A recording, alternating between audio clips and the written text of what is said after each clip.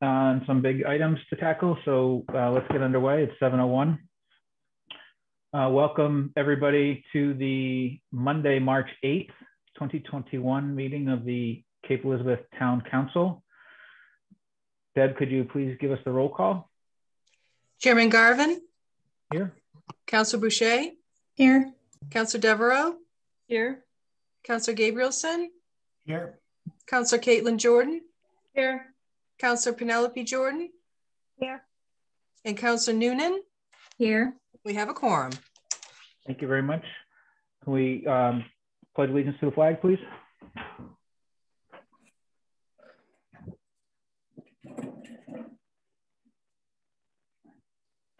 Pledge allegiance to the flag of the United States of America and to the republic for which it stands, one nation, indivisible, with liberty and justice. and justice for all.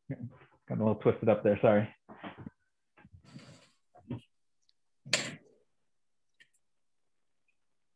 I think I said before, that will never not get awkward with this setup. Okay, does anybody have any correspondence or reports to go over?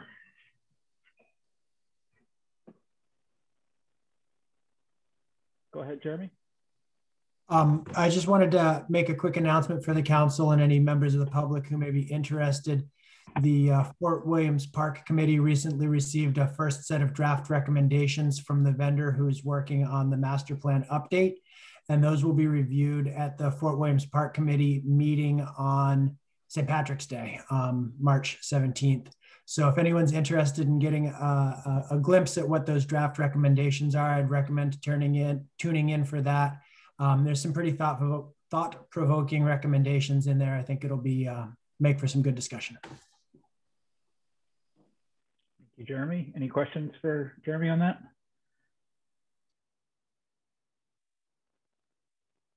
Any other councilors have anything they want to report on? Yes, I met with Tom Myers and a few other Cliff House Beach neighborhood residents just to talk about their process and how they came up with their very collaborative approach to parking in that area. I did as well. So, yeah. Okay. Anybody else with anything? I wanted to just take a minute to offer, on behalf of the community, condolences to a couple of Cape Elizabeth families. The first being the family of Fire and Rescue Department Rescue Captain Stephen Peters. He served the community for more than 16 years as a member of the rescue and held the rank of captain for more than half of that time, and in particular was instrumental in organizing a lot of the resources around the Beach to Beacon race. So want to pass along the community's thanks for his service and our condolences to his family. And also the hockey community in town had a loss this weekend when John Woods passed away. So we want to send out our thoughts and sympathies to his wife and children who are all Cape grads, and express our sadness for his loss and wish them well during this difficult time. So don't mean to start off on a dour note, but two important members of the community that I wanted to recognize and offer condolences for.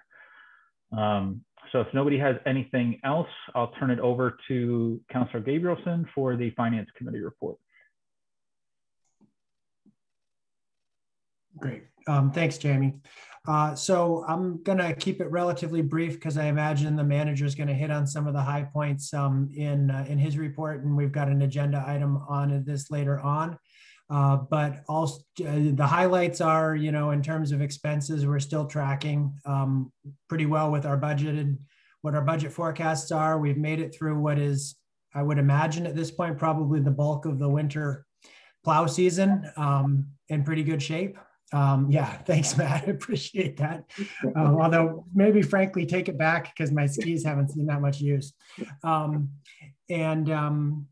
Also, want to note that we have a draft budget. So many thanks to the manager and the department heads for pulling that, all the work that went into pulling that draft budget document together.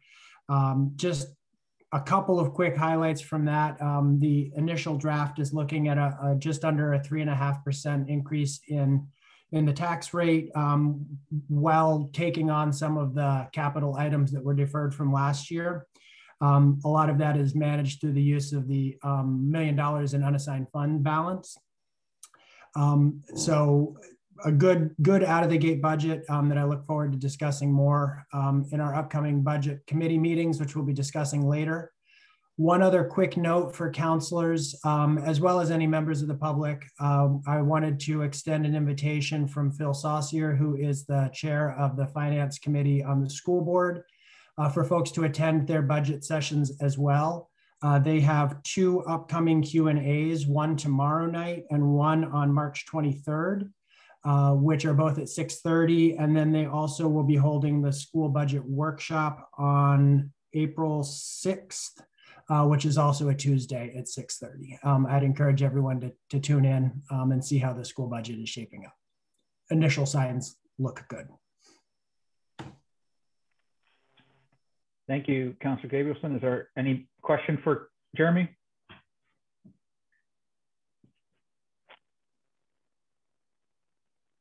Okay, seeing none. Next up on the agenda is citizen opportunity for discussion of any items that are not on tonight's agenda. We've got right now about 53 folks in our audience. And if there's anybody that would like to speak about something that is not on our agenda for this evening, now's your opportunity to do so. I'll call on you if you use the raise hand function in the Zoom meeting. Matt will open up your mic, and if you could just give us your name and address and limit your comments to about 3 minutes or less, that would be great. And I will be timing here, so if you hear a little timer that goes off in the background, that's your cue to wrap up. So first in the queue is, it's just listed as Magnoli here. So Matt, if you could open that up, and again, your name and address, please. Go ahead. Hey, good evening, everybody. Thanks for having me. My name is Mario Magnoli. I live at 15 Dearborn Drive. I'll make it quick. I know we have a lot of important things to talk about, but I just wanted to share my concern with how aggressively the town council has seemed to push the new apartment developments. Looking at the comprehensive plan that you collected, which I think is fantastic, you did ask citizens what types of housing developments could you support? When asked about apartments, 19% of the people said they would support new developments of apartments. That means 81% of this town doesn't support it. So it seems as though maybe there's a disconnect in that area between, I guess, what the comprehensive plan says and what the town council is doing. And I do understand that you are working to try to solve some problems that we have addressed, like we encourage diversity, things like that, and that's fantastic. I think, however, we're trying to solve the problem in a way that is not wanted. That's all. I do appreciate everything you all are doing. You are all fantastic, and that's all. I just wanted to share my concerns. Thank you, Mario. I'm going to take just a second to respond briefly, just because the one thing I think I don't want to speak on everybody's behalf, but I'd be surprised if anybody felt differently, is that your comment started off by saying that the council is aggressively pushing something that I just take, I disagree with that point, such that we have had one meeting on this where we referred proposed and requested amendments to the planning board to begin what is intended to be a thorough and deliberate process, with them reviewing and then coming back to the council with possible recommendations pertaining to those exemptions. Other than that, the council has taken no action and is not currently anticipating doing anything, let alone doing it aggressively or expeditiously. So I know that there's been a lot of communication. I'm just taking this opportunity of your comments to respond also, I think, to a lot of communication that the town council's received on this item, which we appreciate from the community.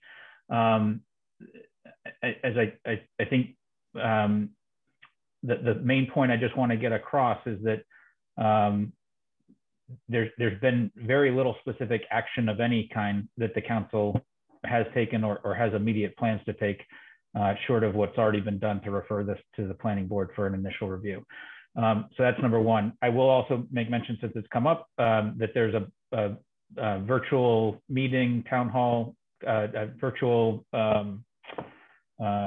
listening session, learning session that the community is invited to on Wednesday, that the developer is hosting. It's not something that's being hosted by the town or the town council, but the developer's hosting. But if you're interested in learning more about the project, and I think there's a moderated way to ask questions. I don't think they're going to be having open mic for questions, but there's a way to submit questions in advance that they'll address and or leverage the chat function in that meeting. So I think we have that information on our website that people can check out and sign up for that meeting. But anyway, thank you though for your comments tonight. Are there other members of the public that have anything they wish to speak about that's not on tonight's agenda?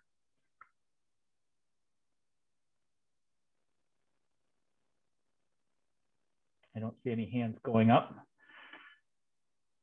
So with that, we will get to item number 8 on the agenda, which is a review of the draft minutes of the meeting held on February 8th, 2021. Is there anybody from the council that would, oh, Matt, go ahead. Mr. Chairman, would you like me to do a manager's report at all? Oh, I beg your pardon. Did I skip right past that? Sorry about that. Go right ahead, Matt. For the council, I'll try to be brief. On that note, thank you, Mr. Chairman. I just want to take a quick moment to note a couple of different things. First of all, I want to let folks know the community services brochure is online and it will be in the mail and delivered, we anticipate, by Friday for the hard copy. So keep your eyes out for that. There's a lot of optimistic programming coming forward from all ages. And I know they're very proud of the brochure and the programming for this upcoming season. I want to take a moment to congratulate 2 officers who really went above and beyond the call of duty about a week and a half ago in South Portland in responding to a shooting incident that was an accidental shooting. Officers Aaron Webster and Rory Benjamin responded to a distress call from the city of South Portland. They were the first responders on the scene. And with our officers also being EMTs, in this instance, it came through and saved a man's life by applying 2 tourniquets, and without their heroic actions, just over the line in South Portland, they would be down 1 resident due to a gruesome accident. So he's still here, and we have 2 officers who just exemplify the great and professional service that they provide to many. So couldn't be happier or more proud of those 2 gentlemen. South Portland is also looking to nominate them both for a Lifesaver Award. So it's an annual award that goes out, and I have a feeling they may be the leaders in the clubhouse when it comes to that. So really amazing work, and I'm proud of them both. With last week's change or announcement with the governor with the changes to the, or I guess you could call it her main moving forward plan, we are currently in discussion with staff on a new opening plan. So we are working on that to come forward with getting things closer to normal than they've been in roughly 12 months. We're optimistic to come forward with a hybridized opening, looking at the library in the month of April. We do have some challenges still, and I think we'll see those restrictions being lifted from the governor's office to the 5 people per 1,000 square feet that we run into, and our spaces are still limited when it comes to that. But I'm more optimistic at this point in time than I have been in probably 10 months since we started shutting everything down, that we will be getting closer to that. So the librarian has had a plan. Rachel Davis has had a plan to move forward with the library as far as reopening that. And then speaking with staff today, we're probably looking for a town hall reopening for May 1st. And so we're optimistic for that as well. Numbers keep looking in decent shape. We're looking for further guidance from the governor's office because we are somewhat hamstrung, as I said, by the 5-person per 1,000 square foot area. That does give us some limitations, but I'm hopeful that will also be lifted or eased as we go forward. Probably looking at Zoom meetings for a while, though, as far as that, doing the math on the 5 people, we'll be able to roughly get about 5 additional people in, as well as different committees if we were having in-person meetings in the building. So, but there is light at the end of the tunnel, and I am optimistic and looking forward to getting to that place much sooner than I was thinking even a week ago. So I'll have a better update when we get to April as well, and more solidified plans. But to even be thinking of having a plan, I couldn't be happier, and we're looking to get that back. We do have taxes due at the start of April, and we do have that drop box, and people are very familiar with that. So we are encouraging people to use that as they have had last year. So that seems to be a good workaround. But we will have, as I say, for future updates to come. And if anything changes sooner than that, then we'll be happier to advance our plans. And that's pretty much. I do have additional items, as Councilor Gabrielson had spoken earlier, but I'll save that for when we do have the launch of the budget later on in the council agenda.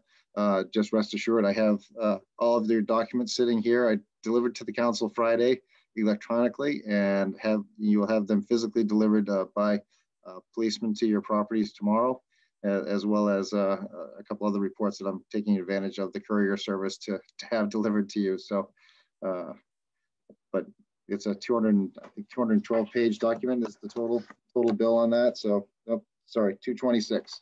So if you have needed some reading materials, we are happy to oblige. So look forward to the rest of the meeting, and that's what I have for this evening, Mr. Chairman. Thank you, Matt. Any questions for Matt before we move on?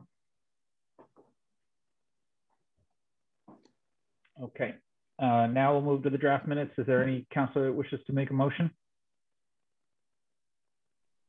I'll make a motion, Jamie. Go ahead. I move that we accept the minutes from the February 8th, 2021 town council meeting. Thank you very much. Motion by Councilor Penny Jordan. Is there a second? I'll second that. Councilor Devereaux, is there any discussion? Seeing none. Deb, can you read the roll call, please? Councilor Boucher, Yes. Councilor Devereaux, Yes. Councilor Gabrielson, Yes. Councilor Caitlin Jordan, Yes. Councilor Penelope Jordan, Yes. Councilor Noonan, Yes. Chairman Garvin. Yes. Motion carries. Thank you very much. Next up is item number 9, which is number 42-2021, which we tabled from our February 8th, 2021 meeting on the short-term rental amendments.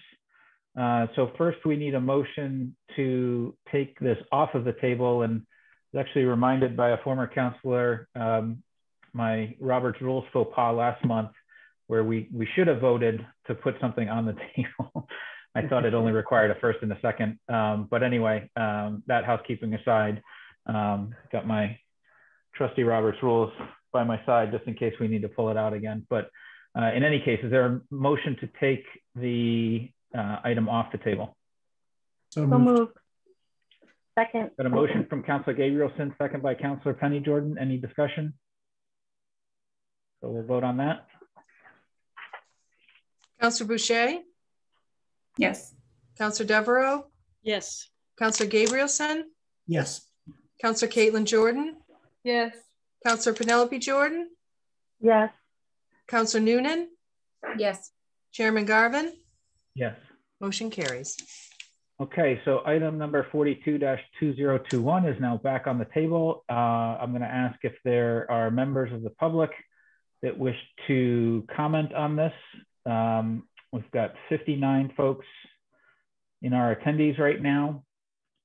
Before I move to public comment, which I expect we'll hear, council's aware we've received a substantial amount of email on this topic. leading up to this, you know, representing opinions on both sides of the matter, and down the middle, frankly. Just wanted, I didn't count the exact number of emails, but it was significant. I also want to, after having spoken to one of the folks that did email today, just based on the volume of email that was generated on this, I make every effort to try and email people back. Sometimes, and I know other counselors do as well. I'm not singling myself out in that regard. I just want to assure people that your emails are read, they are considered, and they are taken into account.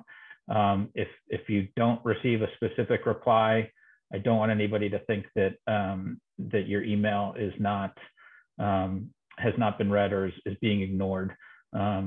Sometimes there are issues, you know, that generate such interest that we do get overwhelmed with the volume of email, and it becomes difficult to reply to everybody.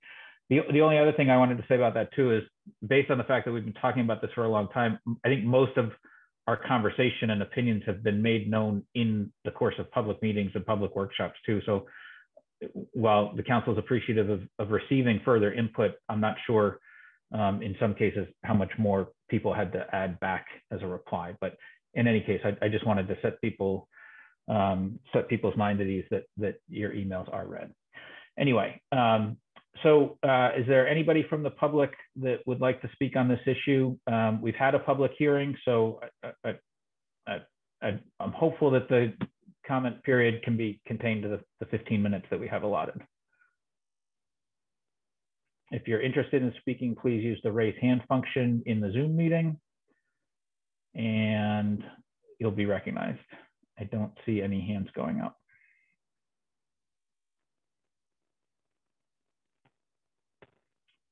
There they go. Nobody wanted to be first, but Jill S., you're going to be first. You're the first at the top of the queue. And so when Matt opens your mic in a second, if you could give us your name and address and try and limit your comments to about 3 minutes. Go ahead. Hi, Jill Seaman, 34 Shipwreck Cove Road. I've been on many of the meetings and I understand the direction where this is going. But my one question was about people who rented last year who followed state guidelines and did not come last summer and extended to this summer. So these contracts have now been in place for about a year. Is the town making any accommodations for those people? I'm not talking about people that have rented in this other last couple months. I understand that. It's just the people who in good faith did what they were supposed to do and have extended to then come this summer. Would we have to cancel those? That's my question. Thanks, Jill, for your question. I think we'll probably get to that in the course of discussion to address it as an answer. So I'm going to move on to other topics, but I'll make sure that your question is answered through our discussion. Next up is Scott Dobos. Scott, if you could give us your name and address in a second. Go ahead, your mic's open. Good evening, Scott Dobos. I live at 8 Farmhouse Road in Scarborough. I work as a professional vacation rental manager and work with many property owners in Cape Elizabeth. I had one question. Would you please clarify what the violations are for marketing property for short-term rent without a permit? The ordinance references section 19-8-14 of Cape Elizabeth zoning, which references the main statute under planning and land use regulation, subchapter enforcement of land use regulations. Obviously that's a mouthful, but it was also difficult for me to find. If it's difficult for me and I'm somewhat of a nerd, I don't think anyone, especially people it's meant to deter, may find it. Comments on the ordinance. What this ordinance will not do, it will not eliminate bad actors in Cape Elizabeth or offer relief to your constituents who have lived or are living next to bad actors. The scenario I'm going to read isn't something I will partake in, just to be very clear. It seems like an oversight or perhaps not understanding the rental market in Cape Elizabeth, or I absolutely don't understand the statute that I referenced. The scenario I'm reading assumes that the maximum fine for repeatedly violating the ordinance is capped at $25,000. Is that once ever, once per year, once per 2 years? I'm not totally sure. I'm basing the scenario off $25,000 per year fine. A bad actor rents their home for $10,000 per week during the summer. Bad actor has 3 substantiated violations because, well, they simply don't care to get a permit and ignore the ordinance altogether. The bad actor would get a maximum fine of $25,000. If you were a bad actor, would it be worth sacrificing 2.5 weeks worth of your summer rent and rent 49.5 other weeks in a year in any manner of your choosing? What this ordinance will do, the ordinance will eliminate owners that only rent for 2 weeks a year at a lower rental rate because the permit is cost prohibitive to those specific owners and simply not worth it for them. It will eliminate many, and I would even say most, of the property owners that do care about the communities they live in, the neighborhoods their homes are in, finding and screening for respectful and appreciative guests, while at the same time creating the perfect scenario for a bad actor to have little to no market competition in what we would all agree is a stunning place to visit in the summer. For the bad actor, it would also yield an even larger rental rate than what I was referencing above, making it even easier to pay their $25,000 per year fine. I point this out because you're not accomplishing what you think you are by having this ordinance as it's written. I know how many hours and meetings you've spent discussing this and trying to make it work. The hosted stay owners you are trying to protect so they can generate income as homestead residents wouldn't be able to rent for periods less than a week. You are essentially eliminating them entirely as their rentals don't work the way you think they do. The hosted and unhosted primary residence owners that live in or out of state and the owners that unfortunately live next to one of the bad actor properties all have something in common. They all care deeply about the Cape Elizabeth community. The bad actors don't. Please don't set up the perfect system for them to flourish in. Thank you. Thank you very much. Likewise, I imagine that we'll take up answers to some of your questions, Scott, as part of the discussion period. Next up is Jim Kearney. Jim, go ahead. Hi, my name is Jim Kearney. I live at 1015 Shore Road. My wife and I have been operating our property for 4 years now on the Airbnb platform for, under the 14-night federal casual rental maximum. I just want to say you guys have all done a great job of creating the standards and enforcement policies to preserve our neighborhoods and protect our residents against what is now known to be a very few known egregious violators. Thanks for this work. Hopefully the known issues on Lawson, Richmond, and elsewhere will soon be resolved. I am, however, concerned that you slightly missed the mark by eliminating the largest category of historical Cape Elizabeth operators, which is the less than 14-night or casual households, which operate within the U.S. federal tax code as non-business or casual rental homes. As per my letter of the 16th of February, there is a way to include these operators as a subcategory in the primary residence unhosted category and make a few changes while still enabling the strict enforcement needed for any violator. This will also increase the likelihood of our residents to adopt the program by financially supporting the STL program through fees, while significantly decreasing the burden on our codes enforcement office. So my simple recommendation to this is to create a casual category under primary residence unhosted. Under this subcategory, the maximum number of rental nights would change from 42 to 14 nights. And because this would be a casual, not a commercial use of the property, the following 3 things would happen. It would change the requirement for site inspection to optional or random instead of mandatory. Number 2, eliminate the need for the costly egress lighting, which is anywhere from probably $3,500 to $7,000 per household for people that rent their houses for less than 14 nights. And then I think we should also align the permit fees around both the opportunity for the renters and the cost to the town. So instead of $500, it would be somewhere in the $100 to $150 a year range. This would still enable strict enforcement of all the regulations, as well as focused enforcement of the problem properties while increasing the fees generated and decreasing the administrative burden on the codes office. Without the inclusion of this subcategory, I would ask the council members to reject the STL amendments on the grounds that they do not yet adequately represent the vast majority of respected operators in town, and they substantially increase the administrative burden of our town staff beyond its bandwidth. No, I don't have a duck in this race. I also don't believe the 7-day clause should apply to the primary residence hosted category. I think everything else that's in here is brilliantly done. Thank you for your work. I just wanted to state that hopefully not too difficult change. Thank you, Jim.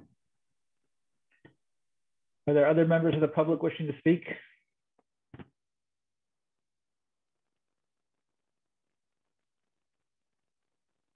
Again, not seeing any hands going up.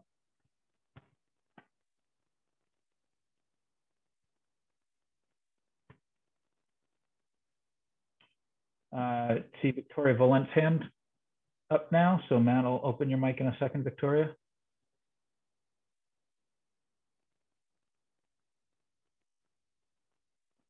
Oh, you might be muted on your end. There you go. Okay, thank you. I also do hope that you will move forward on this tonight. I've written you so many letters and you've heard from everyone, and I think this is a very good document at this time. If you would remove the primary unhosted short-term rentals. In regards to that last comment about 2 weeks having not having inspections, not having security lighting, I would say that when the planning board looked at this a number of years ago, the first draft, they thought safety was the #1 issue. And that if you were going to invite somebody into your home, whether it's 1 week, 2 week, 52 weeks out of the year, you should include safety measures. That's why the code enforcement officer goes out. That is why we suggested the lighting and all the other health and safety issues, because that really is #1 item. So I hope we don't continue down further discussion on something in which you're not going to be looking at health and safety items. Otherwise, I hope you take your vote tonight, and I hope you do remove the unhosted short-term rentals. Thank you. Thank you very much. There's another hand that's gone up, just says Cindy. So if you could give us your name and address, please. Just a second. Mr. Chairman, I'm getting allowed to talk is not available because Cindy's on an older version of Zoom. Okay. Can you promote her to? I can promote her to a panelist, and then yeah, why don't we do that? Okay. Cindy, hold on. Sorry about that. Hold on. Just I remember this might be the same person that we had this with last month. So, yeah, there we go. Yep, there you go. Perfect. Okay, go ahead. Nope, you're on mute, I think. Cindy, I think. Okay, can you hear me now? Yep. Can you? Oh, we did for a second. I think you're back on mute. Here. Okay. All right. I'd like to comment on 2 or 3 things that have been mentioned tonight. First of all, I strongly feel that by eliminating people from renting who are not there, whose rentals are not their primary residences, will hugely improve the situation. And also with the increased code enforcement. If you don't, I think those are the people that mostly cause the problems with renting to too many people, not following rules with paying and other issues in neighborhoods. So I think that's going to improve things. Secondly, I have had an unhosted rental for 8 years, not including 2020 because of the pandemic.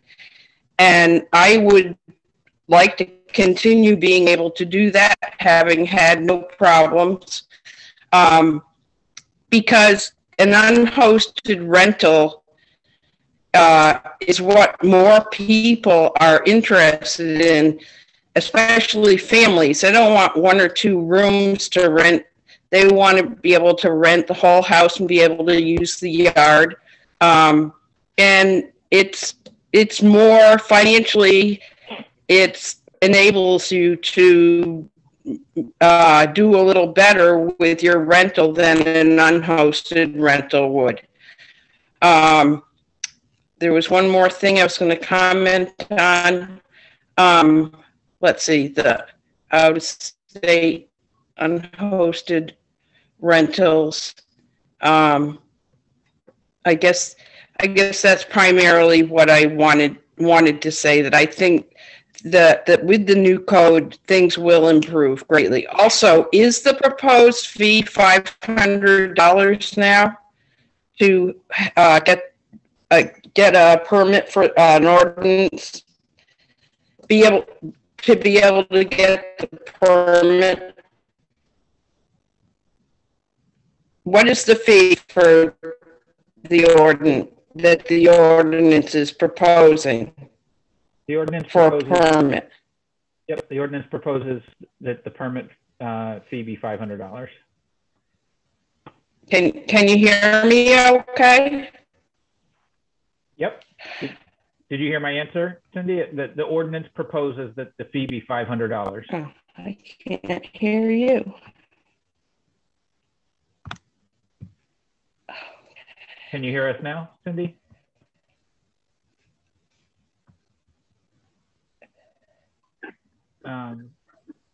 Did you hear my question? Yep. Can you hear us?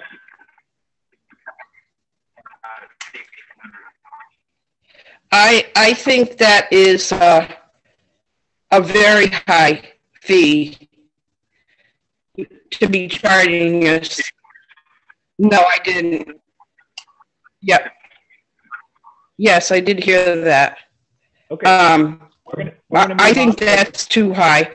Oh, and the second thing, the third thing that I wanted, what? What did you say?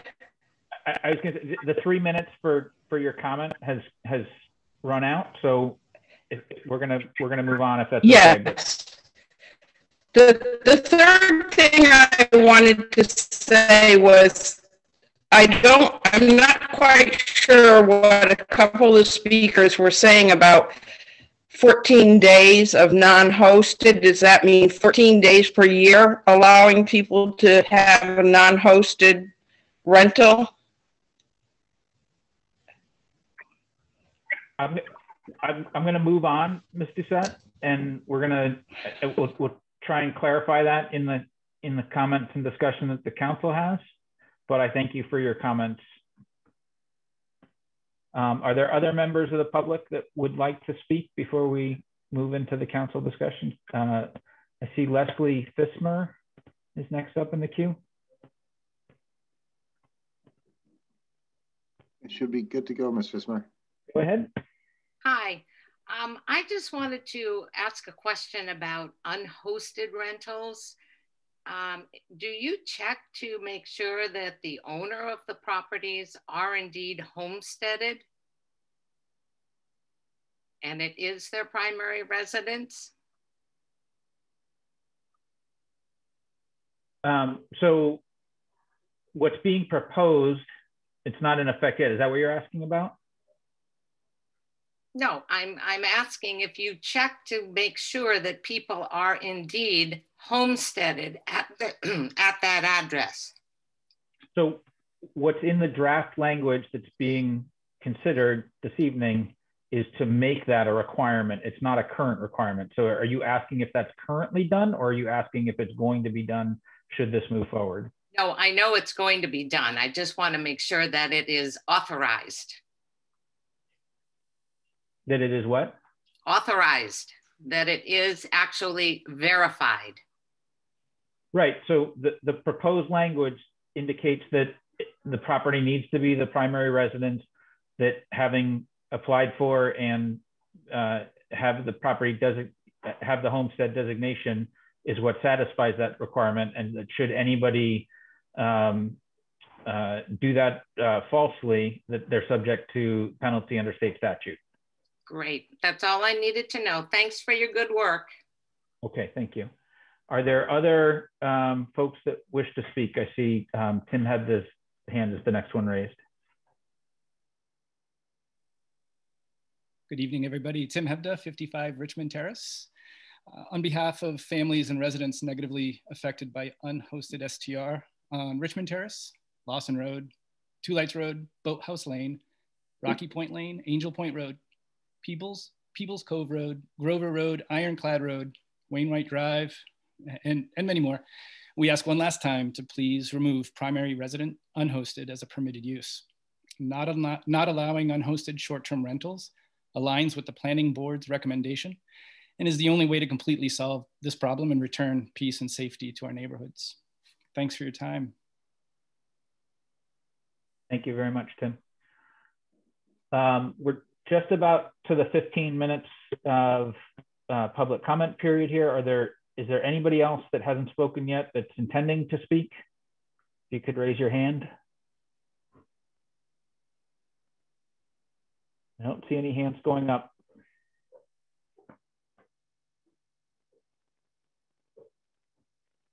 Okay, seeing none, we'll close. This will be the last one then. Jeff Doucette, you're next.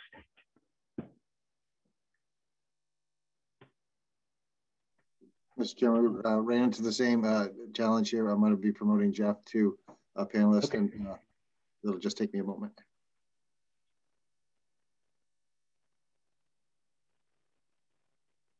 Okay, Jeff. Hi, thank you, everyone. And thank you to the council. I know there's a lot of conflicting opinions about this, and I think you guys did do a great job trying to reach as much consensus as possible.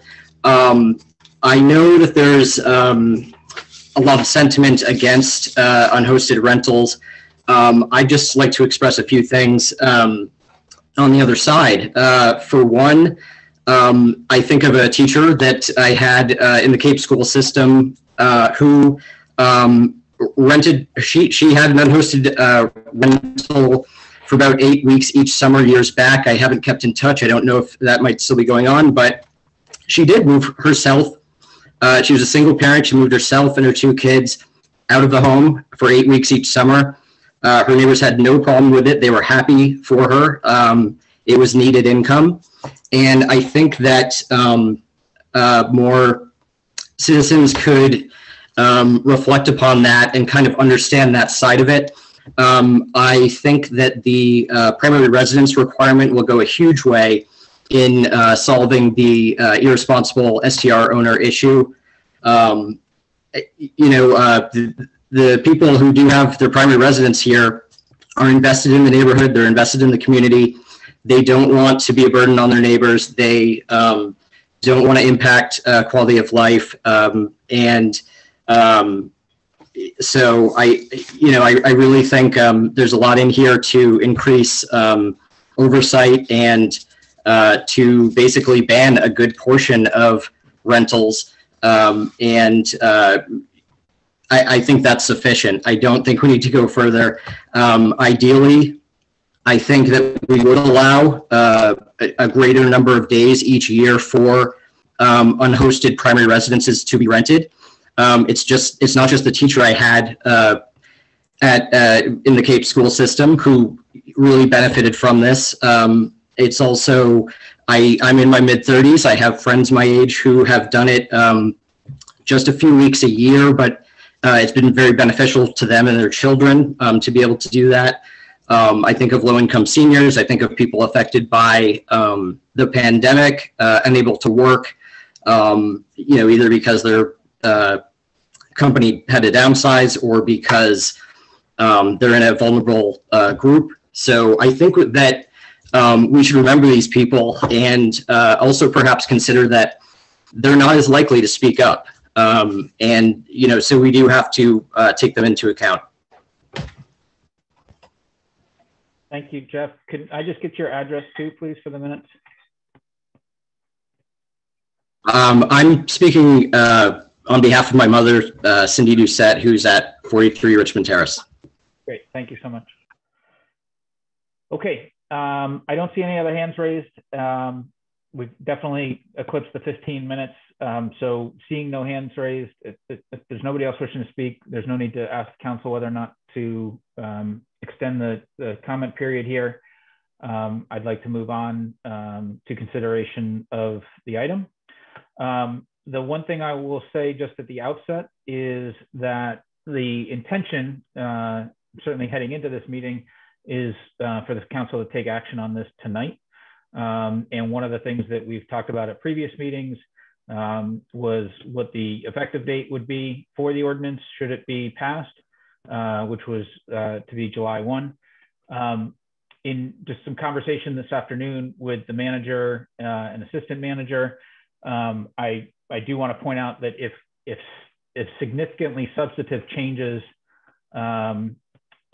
which is a somewhat admittedly subjective characterization, but if significantly substantive changes are offered here this evening, then there may be a need for us to consider having a vote on this at our April meeting, with the possibility of having to have another public hearing in between. So I just want to throw that out there. That doesn't at all change the potential implementation date, should that be the case. We'd still be, have plenty of window between an April passage and a July 1st effective date. So none of that changes. I want to personally say, not on behalf of the council, but just on my personal opinion, I'd rather not do any of this, but I'm just laying it out there so that people understand and are clear on their expectations here tonight. And should that, for whatever reason, be what takes place, that there's no intended impact to the effective date. So I just wanted to be ultimately clear on that. So I'm going to give deference to the chair of the ordinance committee, Penny Jordan, who has led the long and laborious work on this, and have you kick us off, Penny. Okie dokie. Before I make the motion, I really want to stress that the work that we've done has been collective thinking.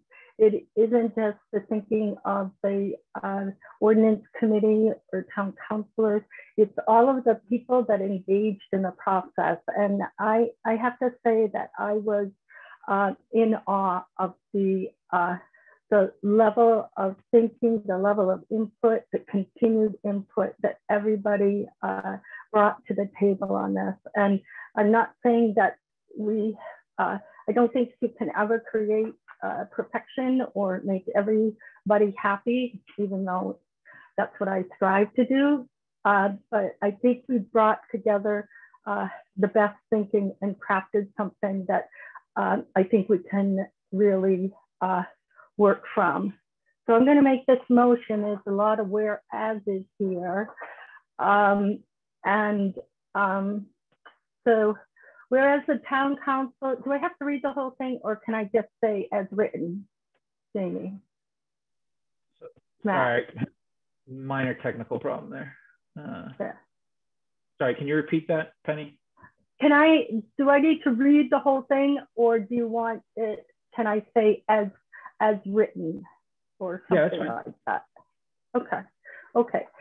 As presented in the town council packet for our meeting March 8th, 2021, I put forward this motion regarding the short-term rentals based on the version that was crafted or written on dated 1/7/2021, using that as the basis for the discussion on the motion.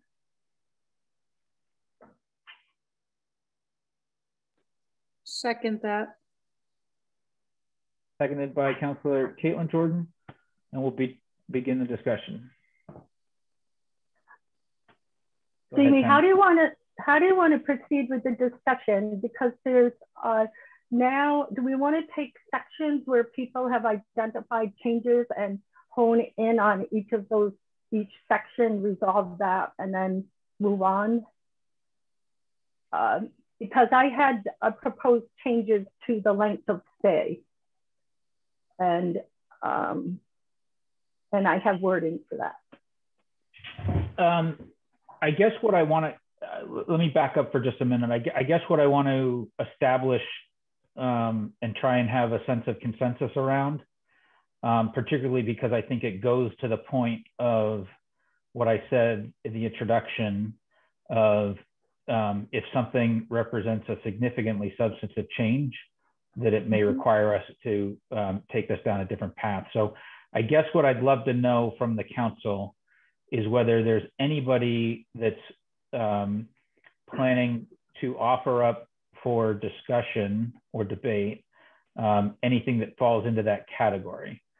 And so when I say falls into that category, maybe I'll give a couple of examples, which would be somebody saying, I don't think we should have short-term rentals at all and just eliminate them altogether. Or maybe not quite that far, but I think we should get rid of unhosted altogether and just have hosted and that be that. Those are the type of level I think I'm talking about, not the sort of finessing around the edges of altering the number of stays between, within a 7-day window, or whether or not we're talking about 42 days of rental activity or 60 days or something like that. Is everybody sort of on the same page with me as what I'm talking about here? And again, I talked to Deb about this earlier, and Matt to a degree, and this is not something that is a black and white, like, well, if it's this, then we should, or if it's not, then this is a little bit more of a feel thing. But anyway, trying to keep to the intent of, public's right to know and participate and all that kind of stuff is where this is driven from. So coming back to my question, is there anybody that is sort of looking to go down one of those bigger fork in the road kind of decision questions? I don't see any. No. Seeing head shaking no. Okay. So absent that, then I guess, Penny, it makes sense to, I believe based on the proposed options that have been requested by individual counselors, that there's about a handful of areas that folks want to focus in on and discuss a little bit more. So Penny, if you want to start off with one, and we'll just go down the list, I guess. Okay, I was going to start off with the minimum length of stay as it relates to a 7-day period. So what I had asked language to be crafted around, it was page 8. I don't know what page it is now based on the different versions out there, but that a minimum length, no more than one rental use of a short-term rental shall occur in a 7-day period, except that in a primary residence hosted, no more than 2 rental use of a short-term rental shall occur in a 7-day period. So that was getting in that point of working with hosted and unhosted a little bit differently.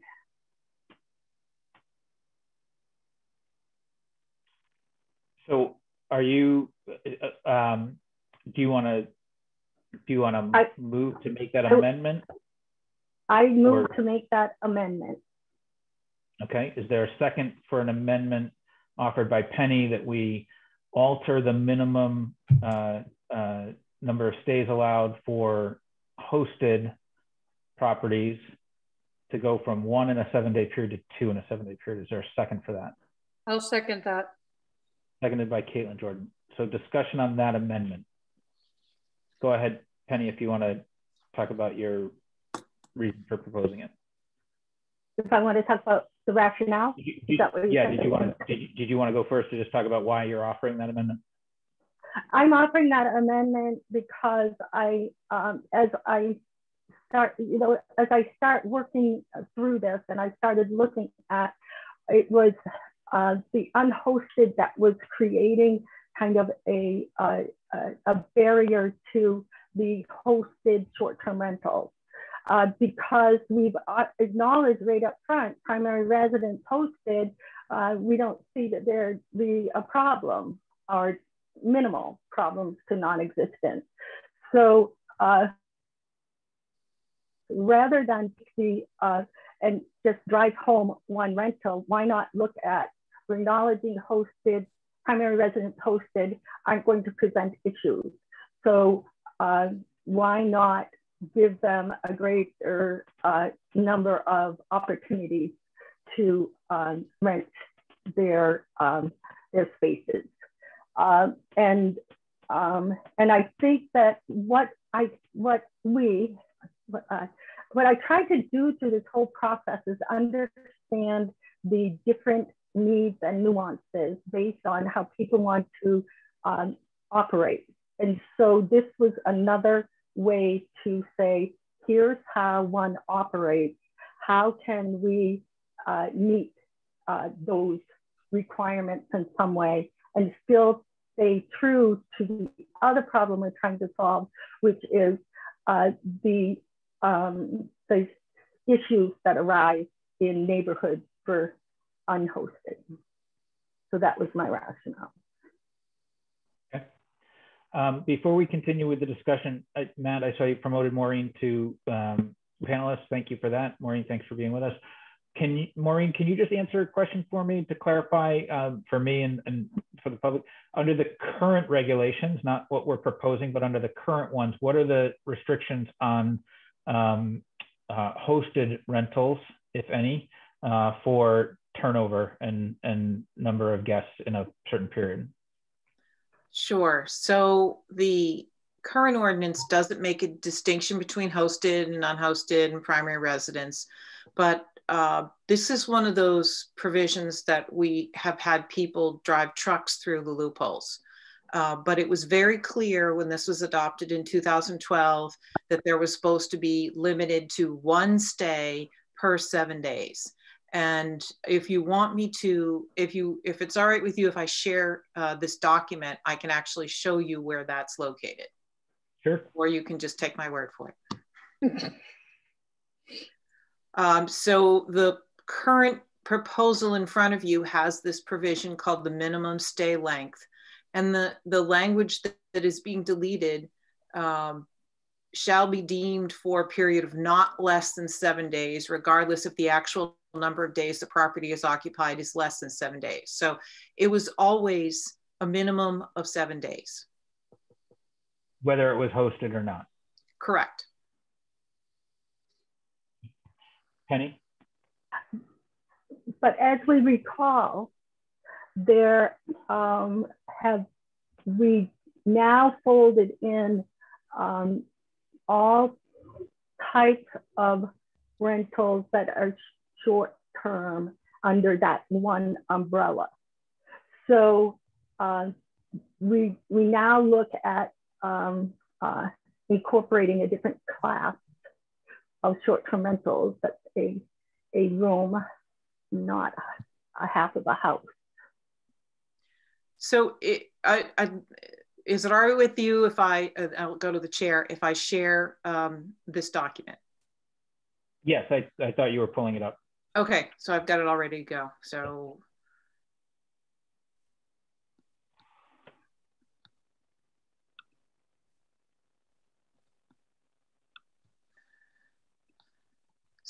hopefully all of you can see this. and the minimum stay length is the current proposal. And you can see right here that it says, no more than one short-term rental agreement shall be entered for any given property for any consecutive 7-day period. So there is a separate provision in the current ordinance that says that if you're renting for less than 14 days, that you don't need to get a permit. But it doesn't say that you have any relief from this minimum 7-day requirement. What you can see happening is people are taking interpretations that don't seem consistent with the intent of the original adoption. So I again will say that based on the legislative record from 2012, it was always very clear that there was only supposed to be one rental in a 7-day period. And what we've now learned from testimony tonight is that it's been reinterpreted to mean that you get 14 days that you can spread out how you see fit, as long as you didn't have to get a permit. I just think that's a great example of why we needed to rework this language and make it clearer and try to think of all the different ways that people were reinterpreting things. But it's the council's call in the end.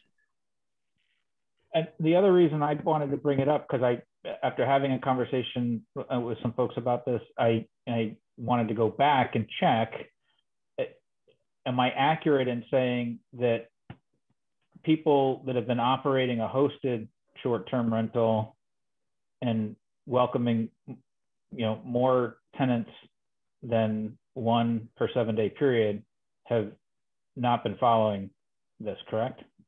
I think it's up to it's up to interpretation. In my interpretation, no, they have not been following this.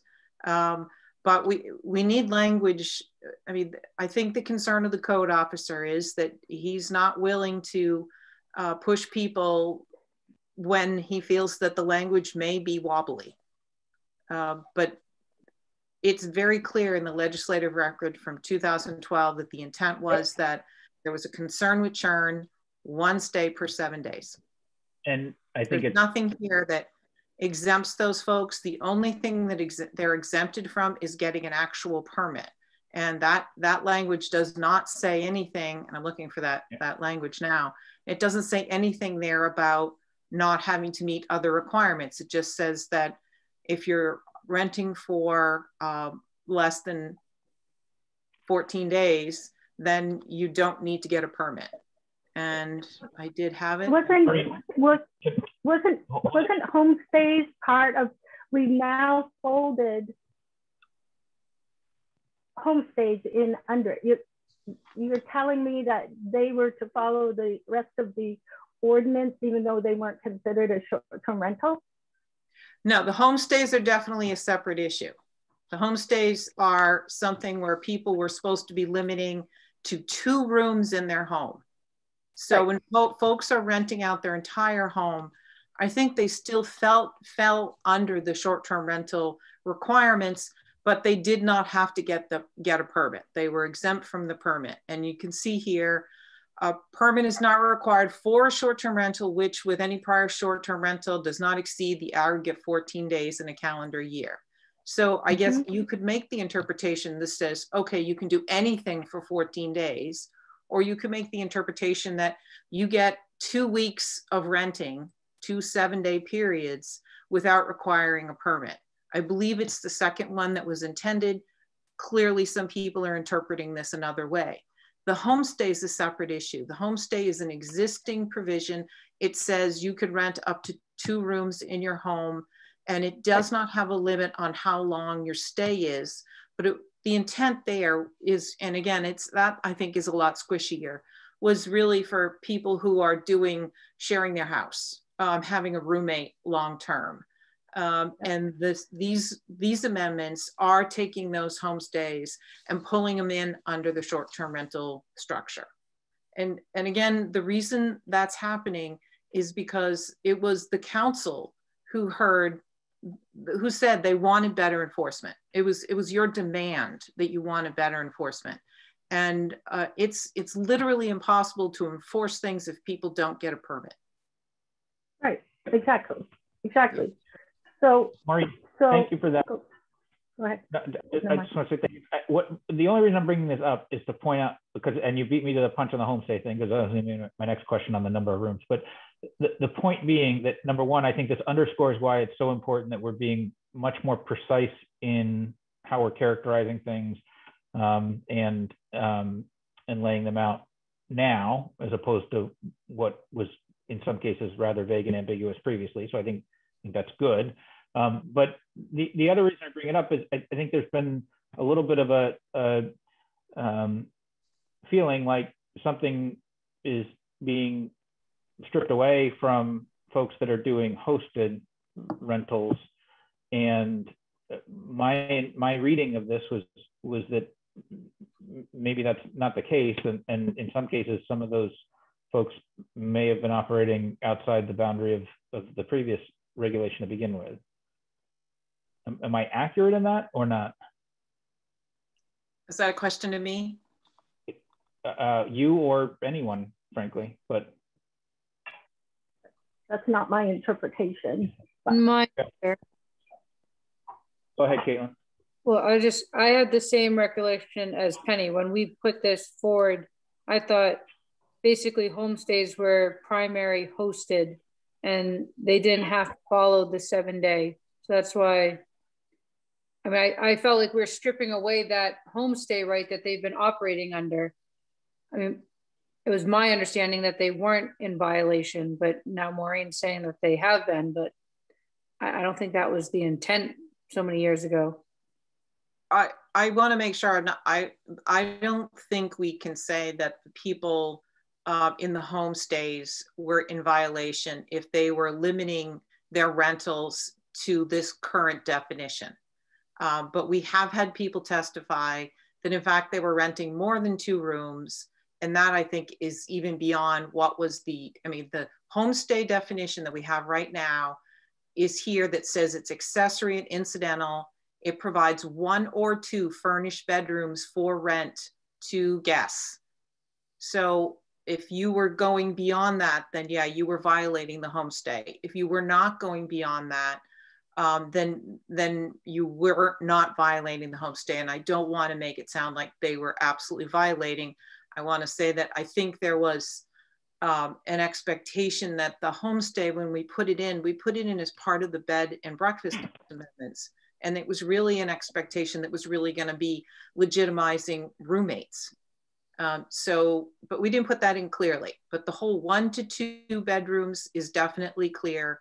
And if you're renting at any time more than 1 or 2, more than 2 bedrooms, then you went beyond the homestay definition.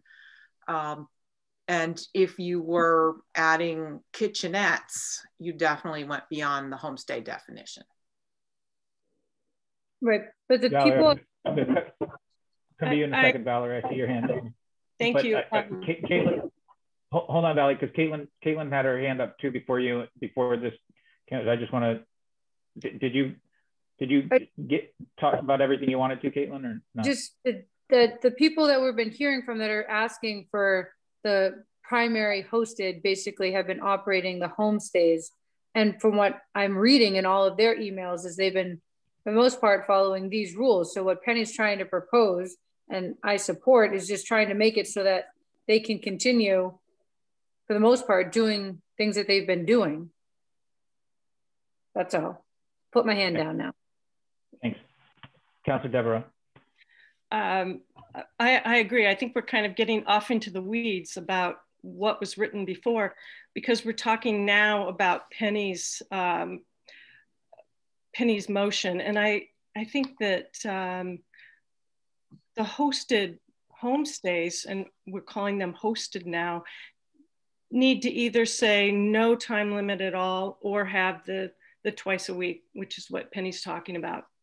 Because my concern is it going to be more difficult to enforce it if we say 2 turnovers a week, or if we say no limitation at all? That's my my question, because I think that the homestays have hosted have been going fine. We haven't had any problems with it. I don't want to over-regulate it. Maureen, do you think that? that'll be more. Go ahead, Jamie. Well, I want to say I totally agree with you, and I'm not trying to take us off on a tangent. I think what I'm trying to articulate though, and lay the context for, is that some of the impetus for proposing this, it was suggested that again, things were being taken away from this particular category. And when I went back and read it more closely from the existing language, I said, well, wait a minute. I'm not, depending on how you interpret it, I'm not sure anything was being taken away. So that's all. And so I don't disagree with you that in matter of practice, we've all been talking about the need for streamlining and simplification and all that kind of stuff. My only point was, this was brought forward because some folks were saying, hey, you're taking away these privileges that we previously had. And when I went and looked at it more closely, I questioned whether or not that was actually the case. That's all. Is there other discussion on Penny's amendment that's on the table? It's Go ahead, Gretchen. Councilor Newton. Yep, I have the same question that Valerie has, just about whether it would actually be easier to enforce if we didn't put any cap on it, or if, so I don't know if Maureen can speak to that, or but just for the hosted, obviously. I can't speak to that. I don't know. Go ahead, Penny. I just wanted to say that I agree and I appreciate Valerie's suggestion on that. That why have a limit at all? For hosted. Agree. Yep. Other discussion? Jamie, sorry, I don't know if you can see my hand raised. I guess one question I have on that is, are people proposing eliminating the limit on the number of rentals per week or on the 42 nights? And I think those are two separate questions. I would also, I just point out, there is a point even with unhosted at which turnover does become something of an issue. I mean, we have a separate category in our land use ordinance for people who are renting out multiple bedrooms on a nightly basis, and we call them bed and breakfasts. And there are numerous standards that are enumerated in our land use code for where those should be cited based on, the planning board, the planning boards and the zoning ordinances, requirements for how those impact neighbors. So I think there is a point at which unhosted, unrestricted nightly rentals tips over into a different type of land use that merits some greater scrutiny. We're talking hosted. We're only talking about hosted right now. Fair enough, but I mean, a bed and breakfast is a hosted short-term rental. Essentially. I mean, every bed and breakfast I've ever stayed at is. Right. So I think if it's a matter of limiting the number of times per week, but keeping to that overall cap, I could maybe support that. But if we're just doing away with the restrictions, I think we're really talking about another land use altogether there. But unhosted is treated differently than hosted. If I said unhosted, I misspoke. What I meant was the hosted. Excuse me. Okay, thank you, Jeremy. Thank you. A bed and breakfast also allows 9 rooms versus this would only allow 2. Correct. Up to.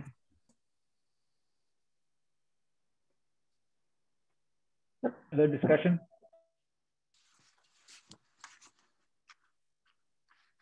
I guess my question then to Penny is, do you want to move forward with the motion having it twice a week, or would you want to move forward with the motion removing the 7 days for hosted, the 7-day limitation? I like Jeremy's argument. That's my thing. I'm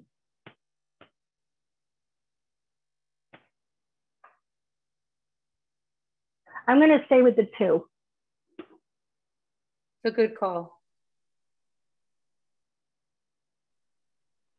Other discussion on the amendment that's been proposed to allow for 2 guest stays in a 7-day period for hosted.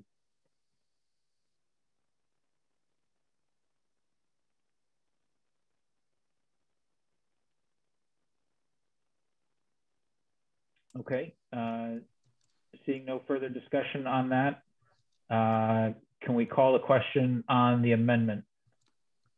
Deb. Councilor Boucher. Oh. Just language-wise, what are we just voting on putting an amendment in of it? Are we going to clean up the language for the next vote?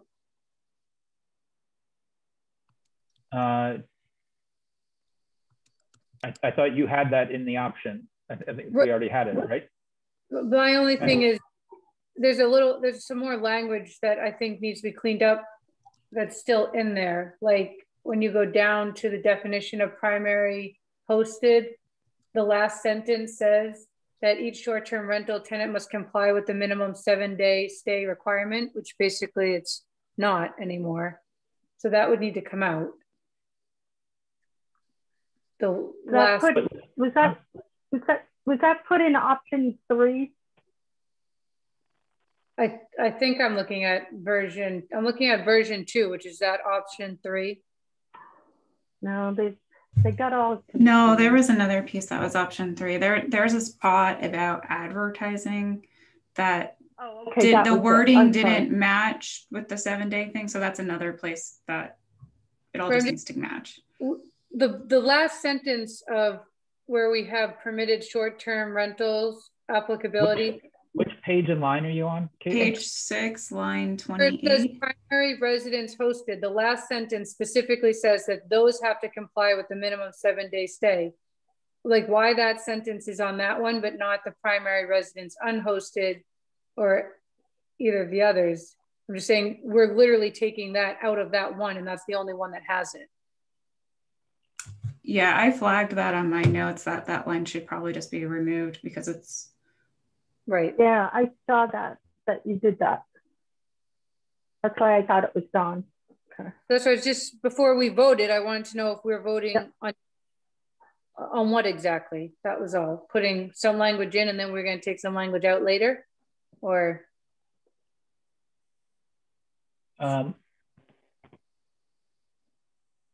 I think that's the easiest way to do it. Maureen, do you have any guidance on just reconciling throughout the document? I honestly think you need to either give me a list and have me bring it back to you next month, or we have to sit here tonight and me revise every piece and have you vote on each section. Because this right here, the reason this line was put in here and not in any of the other provisions is because the other provisions have these day caps. And if you don't put this in, it says no limit on the total number of days operated as a short-term rental, which would actually conflict with your minimum stay paragraph. That's why everything in here has kind of a cascade effect. If you just took out this 7-day stay, you could have someone say that, oh, well, this sentence above means I don't have to follow the minimum stay requirements at all. So that's why this sentence was added. And if you want to make these changes, we're going to have to really tiptoe through the tulips here. Can we just have it say with the minimum consecutive day stay requirement or something like that? We can change it because I believe that the name of that other paragraph is the minimum stay, and we can say it has to comply with the minimum stay length requirement. Okay. So that's one way to do it. But again, do you want me to start making these changes now, or do you want to vote on each one? But here, hold on. So here's the problem though, Maureen, and this is what you and I were speaking about earlier today, is that it's not a minimum stay requirement. It's the language as it's worded, as you just read it, nobody can be compelled to stay for a minimum amount of time. Right. The property can only be available to rent for a minimum amount of time. Right. So I have trouble with that language in so much as it obligates somebody to stay for a period of time that no one can be reasonably obligated to. So this is a heading for this paragraph. We can change the name of it. It's just a short reference to what we're talking about. And then you go into it and you can see right here that it says there's the less than 30 days, but there's a less than 7-day requirement right here. The property shall remain vacant for remaining portion of the 7-day period. So if you're uncomfortable with calling this minimum stay length, we can call it maximum rental period intensity. Period. Event. Something along those lines. But again, these words are used multiple times throughout the draft. Yep. Caitlin? Yes. Your hands up. Oh, sorry. I put it down. Okay.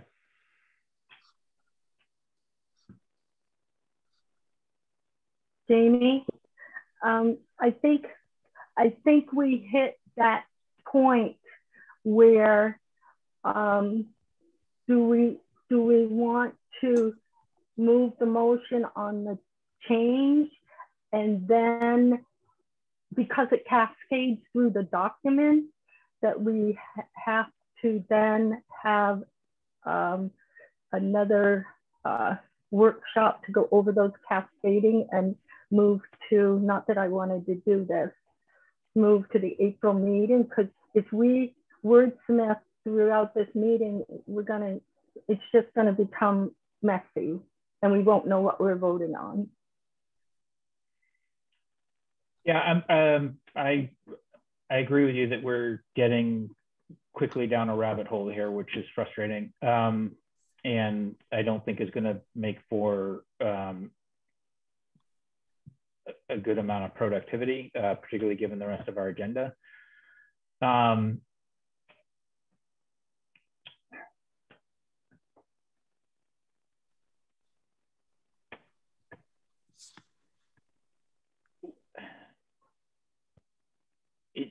In the time we have remaining on this item, and given what I'm trying to thread the needle on here is whether or not there's a way for us to effectively use this time to discuss people's general feeling and position on things.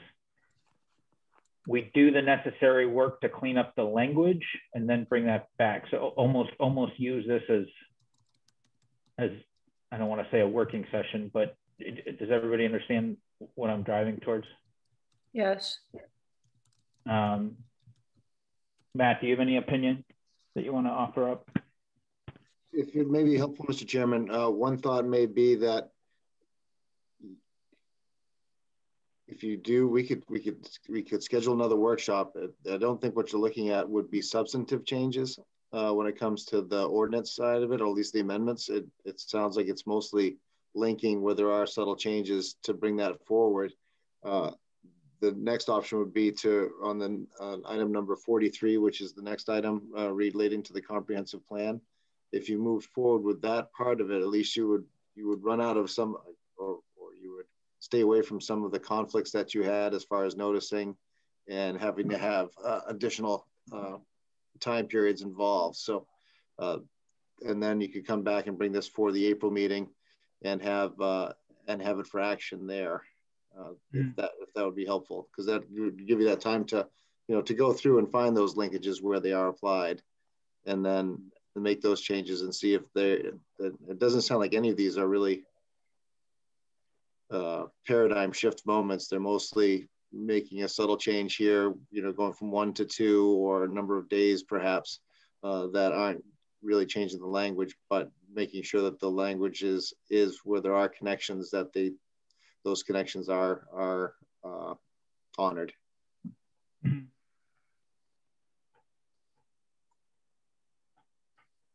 Maureen, are you just enumerating these? I'm trying to capture what I think you've been talking about, and if you know, I thought if we just did like a really quick list, you might be able to come to consensus on that, and then I can bring back revisions. I have, the first option was to increase the number of guests that could come to hosted from 1 stay every 7 days to 2 stay every 7 days. I'm seeing nods. So should I make that, should I incorporate that? Yes. I'm looking to you, Mr. Chair. I'm sorry, I nodded my head, yeah. Okay, good. Second one was change the minimum stay paragraph. You didn't like the name of that. I'm going to go back and fix that. Well, it's just so I'm clear, and I'm not trying to, again, I'm not trying to be difficult about it, but what I think the language throughout needs to be from the viewpoint and the perspective of is more the operator who's offering that property, not the tenant or guest who is staying there. Does that make sense? Yep. Like the voice that it's in should be reflective of, because that's the person who is it like maximum rental availability? Right, because that's the person who has to, you know, apply for and uphold the components of the permit. Not the tenant has no obligation whatsoever in this. And then the advertising item, that was the option 3. Yeah. So that's just it. This goes along with the wording for everything else, because right now it says advertising of the short-term rental must state that the short-term rental must be rented for a minimum period of 7 consecutive days. So it's just matching that wording to everything else. So that basically would, I mean, if then I'm just going to be having to delete that line. And that means, just so you're aware, that means that if a short-term rental operator advertises a nightly rate, people are just going to have to live with that. And we're going to have to hope that the operator is honoring the no more than 2 times a week. So one thing that, for everybody else's benefit, one thing that Maureen and I discussed this afternoon is that we come up with some sort of standard boilerplate language that, in addition to the requirement that the permit number be included in the listing, that there be some sentence or two that's included in every operator would have to include in their listing, that just makes reference to, you know, Cape Elizabeth regulations require that there be no more than, you know, 1 booking within a 7-day period, you know, regardless of the number of days that you as a guest are booked for. Okay, that's fine. I just didn't want it to, whatever we land on for that language, but that we have that be a requirement that it be included in the booking listing. Okay, that's why I flagged it, because it just said a minimum rental period of 7 days. So if someone saw that in a listing, they would think, oh, I have to pay for 6 nights or. Right.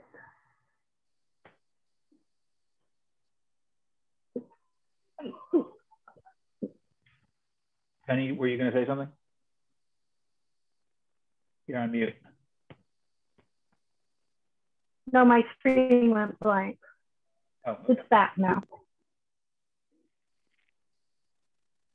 And then I think the option 4 was a recommendation to increase the cap on the primary residence unhosted to 105 days.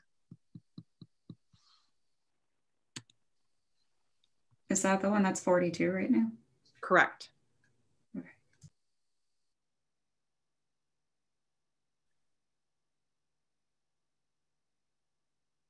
So before we go having Maureen change any of those things, I guess what I'd love to do, what I had hoped we could have done this already, I guess is, so it's imperative that whether we do it now or we do it at our to be scheduled workshop to continue this, that we need to land on the language, okay? Because we can't have another meeting like this where we're going into this level of minutia on these things and writing it on the fly. It's not a good practice. So if we opt not to do it right now to get an understanding from folks on where they stand on some of these things, because I don't want Maureen to be coming back with 3-4 options on different things. And, oh, are we doing option one? Or are we doing what I would like us to do is get to some level of consensus on each of these outstanding questions so that we can tighten up and write the language in a way that reflects what I expect to be the majority opinion of everybody. And then we're actually voting on final language when that point comes. And if we have to make a very subtle or minor tweak to something at that point, that's fine, that's acceptable, but we can't be doing what we're doing right now. Penny? Quick, Penny, Jamie, that sounds great, but we do have a motion on the table. I understand. That's been seconded. Do we need to take care of that first? Just withdraw the motion. No, here's my opinion. It's that motion that ripples through this. So if we leave here tonight without having reached a vote or consensus or whatever on that motion, what we're going to do is going to be back at the table with nothing driving the changes that need to go down through this document. That's my opinion. You need the anchor to cause the ripple effect to happen.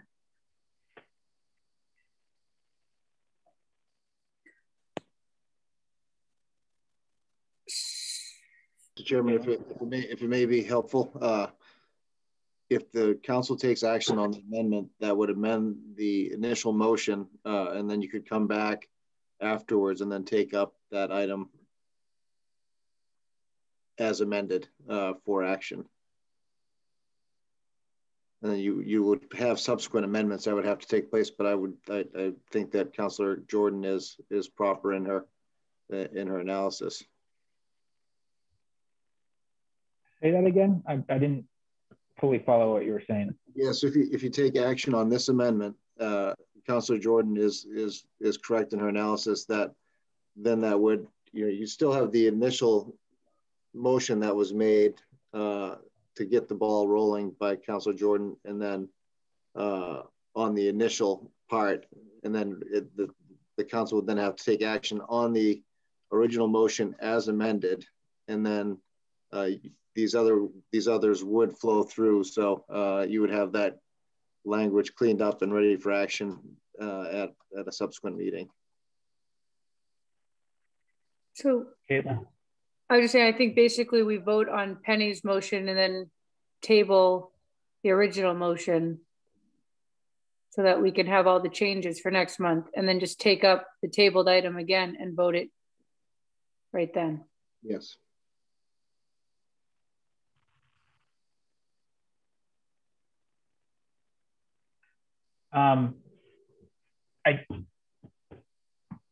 I get that. I think it leaves unanswered, though, some of these other questions that are not directly related to the question of multiple stays in a 7-day period at a hosted property.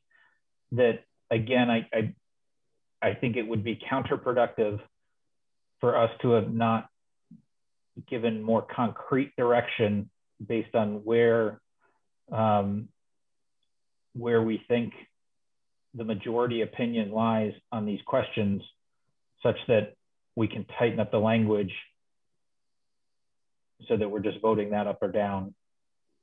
So we do the same process. Penny initiated an amendment for one of those items. We vote that amendment. Somebody initiate an amendment for another item, vote that amendment. Then you table the whole thing, clean up the language, come back with all the language put in and vote it through. No more discussion. Okay. I think that makes sense. Awesome. Yep.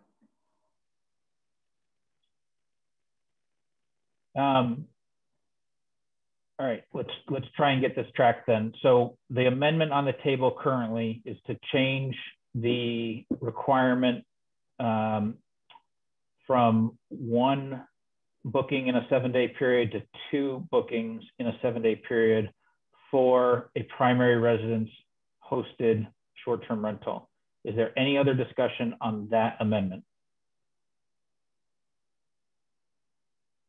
Caitlin, your hand is just still up. Oh, sorry. Yep, that's okay. Now it's back up again. Okay, Deb, why don't we do a roll call on that amendment? Councillor Boucher? Yes. Councillor Devereaux? Yes. Councillor Gabrielson? No. Councillor Caitlin Jordan? Yes. Councillor Penelope Jordan? Yes. Councillor Noonan? Yes. Chairman Garvin? Yes.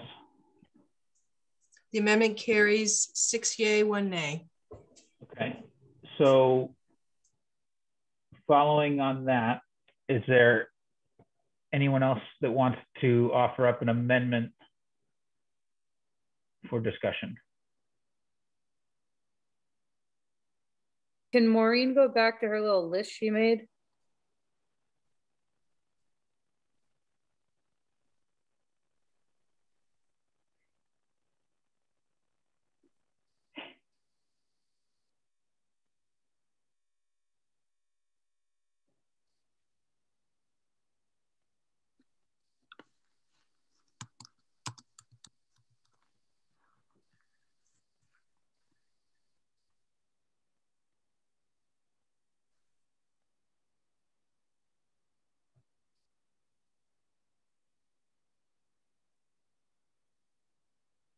Councilor Devereaux?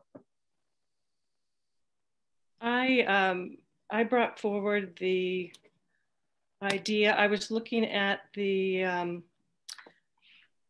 unhosted adjacent, basically says 105 days for unhosted adjacent. And looking at that, I was thinking that the unhosted adjacent and unhosted rental should be consistent. One of them is 42 days, one is 105 days. I would propose both of them at 105 days, because in that category, we're also going to have people visiting. So if you, right, we've set it up so that if you have an unhosted short-term rental and you have friends using your place, even though you're not really renting it, that counts as part of your days. So I'm just thinking we need to have it where it's consistent, that they're both the same. Caitlin? I guess I might be lost, but I don't think there is an unhosted adjacent. The adjacent, they have to be home next door. Am I missing a whole category?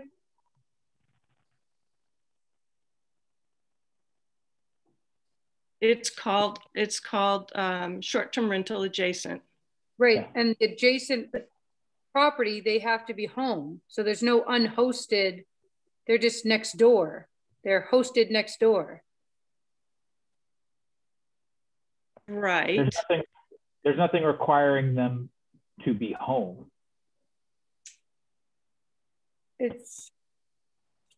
They must be in residence during the tendency of the short-term rental. So like, yeah, I mean, but I mean. That's what I mean. I just want to be clear that they don't have to be on site is all. Right, but you don't have to be on site when you're hosting either. I mean, you could go out to dinner or. I'm just trying to be clear in the language, that's all. Yep. I'm just saying I didn't read it as being unhosted, I guess. I didn't see there being an adjacent hosted and an adjacent unhosted. It's just. So if I think what Valerie's trying to do is simplify. So if and Caitlin was right on the money, then should the adjacent be the same as hosted from a number of calendar days? If what we're trying to do is one is trying to do is create consistency.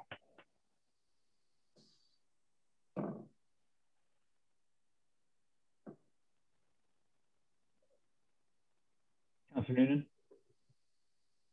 Thank you. I'm not sure about that, Penny, but I was going to say I'm afraid I disagree with Val. I just think that the adjacent, which I'll be honest, it's not a category that I'm entirely a fan of as it is, but I think of it as more of like a hosted situation. So I wouldn't want to, in order to create equity, raise the number of days for unhosted, because I think 42 should be the max. I would actually, not that I'm going to do this right now, but I would rather see it be like 4 weeks. So I personally am not in favor of raising the number for the unhosted. As to Penny's question, I'm not sure how I feel about that one, but I see what you're saying.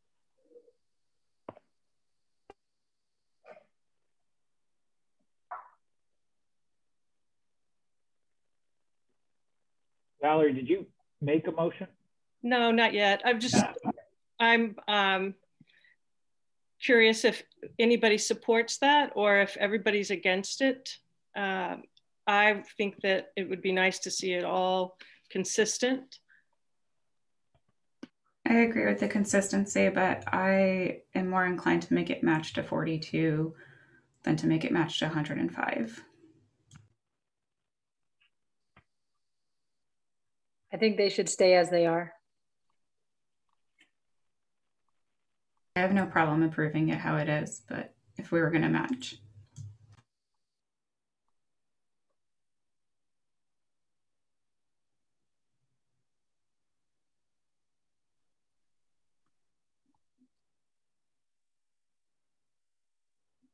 So does anybody have a motion or on this or something else then? No, it sounds like everybody wants to leave it the way it is, so we'll leave it that way.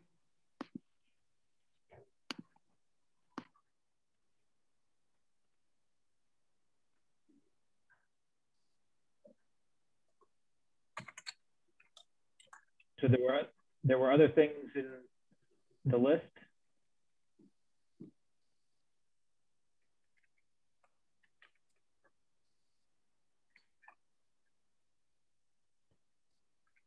I guess what I'm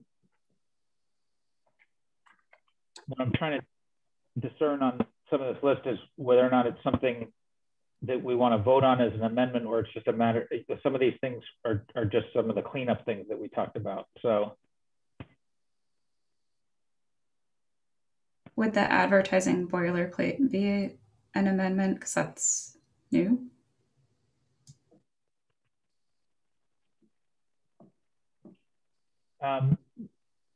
Maureen, could you scroll to the section where we talk about the requirement for having the permit in the advertising listing?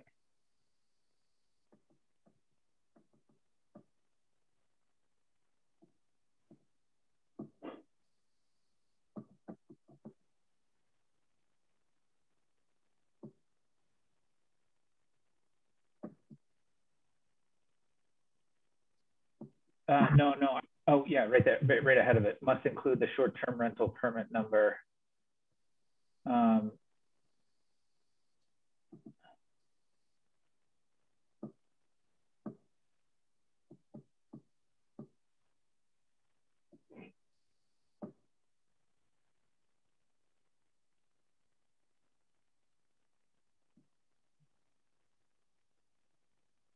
So I just think, I mean, I just think we need to come up with revised language here. I'm not sure that it's something to vote on tonight, but or requires an amendment. But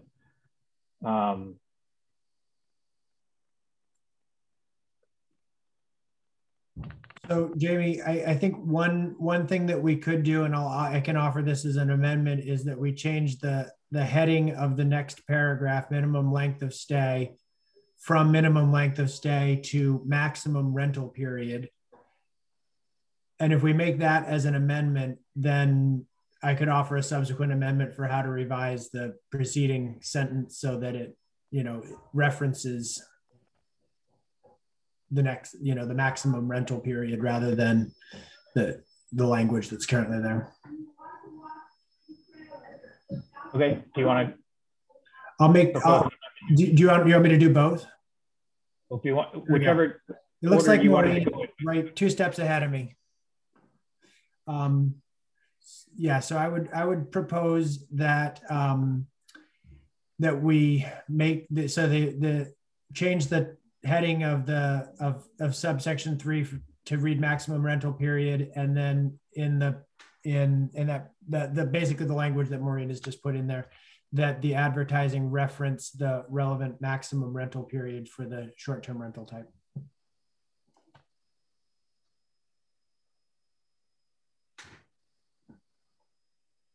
I don't think it's sorry. Go ahead, Gretchen. I don't, Jeremy, I'm not sure. I don't think it's a maximum rental period. To me, that would be like, you can only rent it for 4 days or you can only rent it for 7 days. It's more like maximum turnover, or Nicole had a suggestion. Availability, I think I said. Rental intensity, yeah, I like that. I will take that as a friendly amendment. Is that a, sorry.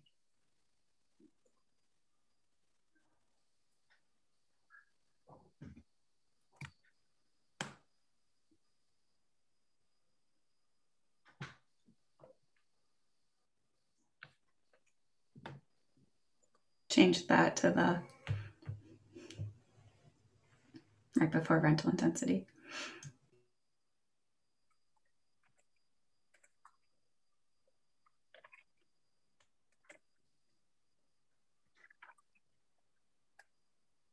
Okay, so Jeremy has made a motion. Is there a second on Jeremy's motion regarding rental intensity language here?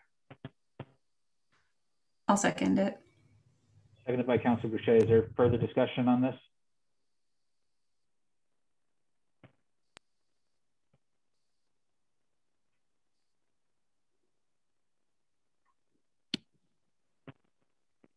So we can come up with what that language is and provide that to short-term rental operators without having that be part of this here.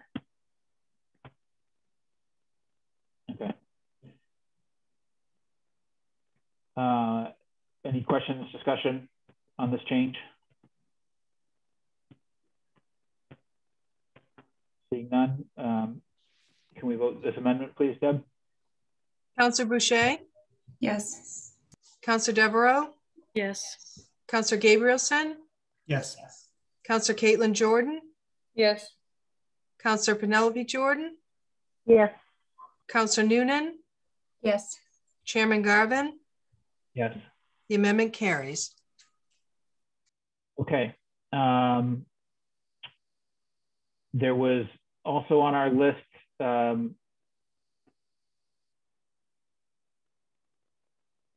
number 5 there. Go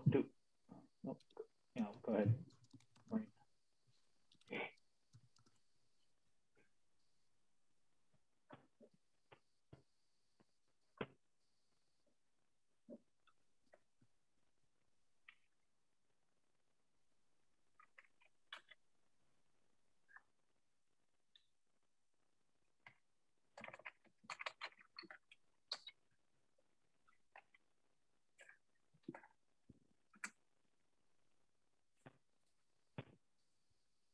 So Maureen, I was not understanding the rationale that you were providing earlier for why this isn't here and none of the other categories.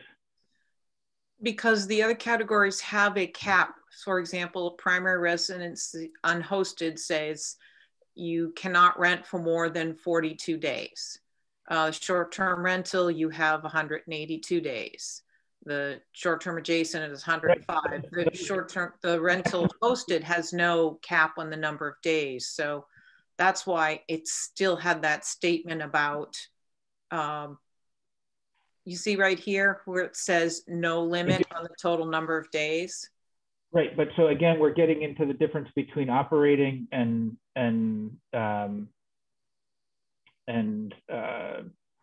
intensity. Well, no, but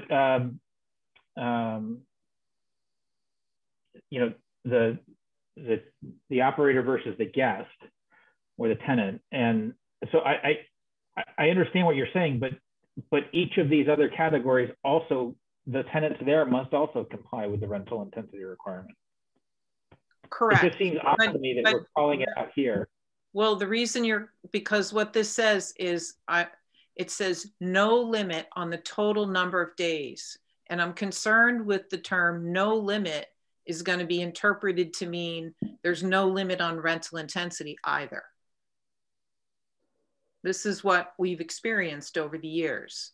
So I think you still need, now that you've changed this, now that you've got this rental intensity new title, you probably still need to reference it.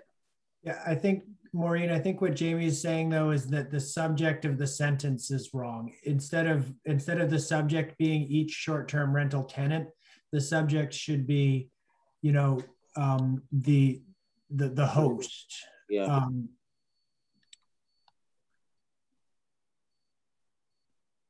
Well, I can change it to say, the line in these other ones, it says the property may be used as a short-term rental for no more. And I can say the property shall be used as a short-term rental in compliance with the rental intensity requirement. Does that address your point, Jamie? Yeah, I think the language throughout should take the obligation off of the tenant, because they have zero to do with the compliance with or adherence to the ordinance. It is, all of this is about the operator and the property owner.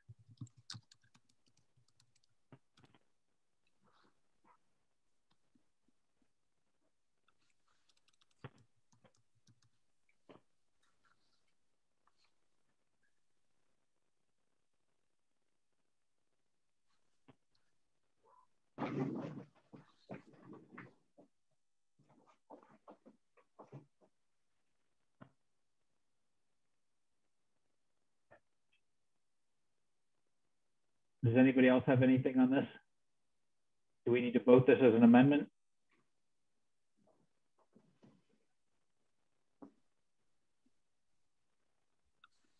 I'll move it as an amendment for the purpose of voting, if that's useful. Okay, thank you. I'll second.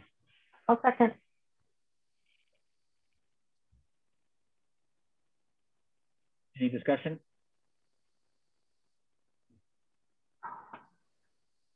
Okay, we'll vote on this one. Councillor Boucher? Yes. Councillor Devereaux? Yes. Councillor Gabrielson? Yes. Councillor Caitlin Jordan? Yes. Councillor Penelope Jordan? Yes. Councillor Noonan? Yes. Chairman Garvin? Yes. This amendment carries. Okay.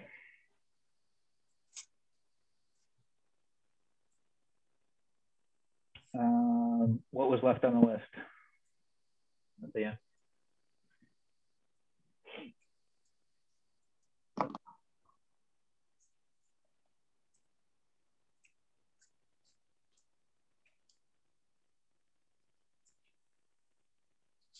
This was picked up by Councillor Noonan.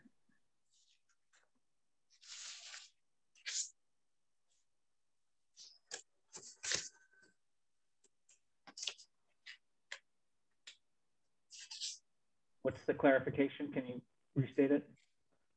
Well, it's just, I've got an incorrect reference. Short-term rental may be operated on a property in a non-primary residence when the short-term rental owner's primary residence is located on the same lot as the short-term rental, not a primary residence.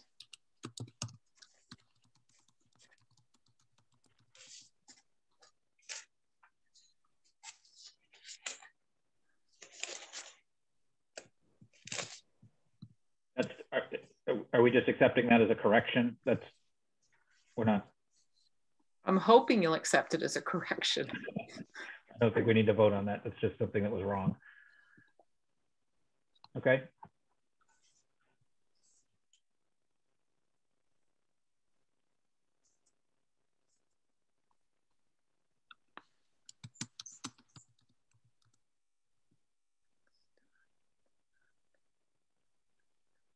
So we've done all of these then.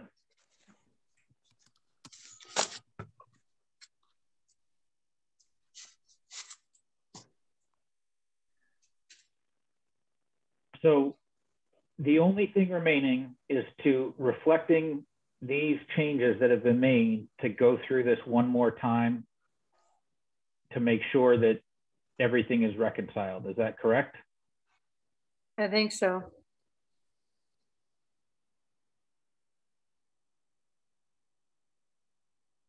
Is there anybody else that has anything that they want to offer up now that we can go through this same process on?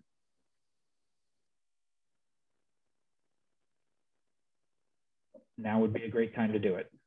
I did want to bring up the fee schedule with the $500 fee, and knowing that hosted currently was exempt from ordinances going from $0 to $500, and the amount of complaints against hosted were very low.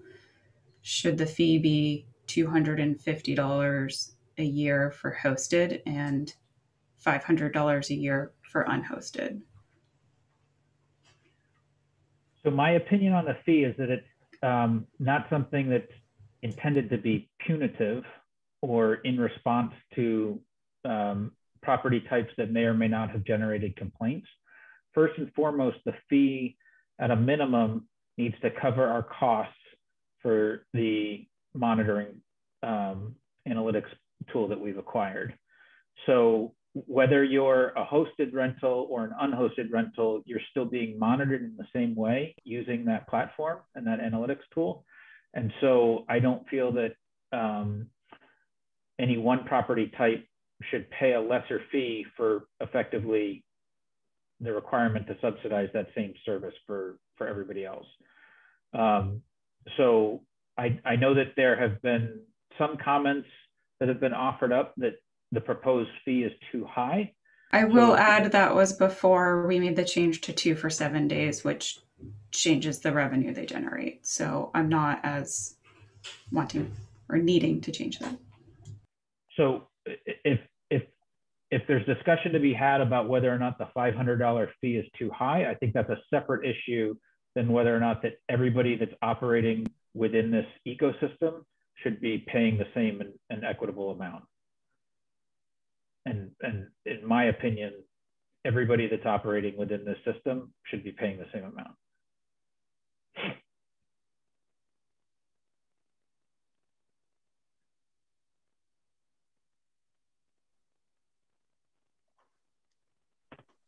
Are there other items that folks want to bring forward for discussion as possible amendments right now? I just want to, I'm not bringing it forward as an amendment, but I wanted to just mention it really quick because Jim Kearney has suggested it and other people have talked about the 14-night subcategory. And it's my recollection that we didn't set that up because of violations. We wanted to make sure that everybody's permitted and everybody is under the same umbrella. But I wanted to be clear about that. Is that your recollection, Jamie?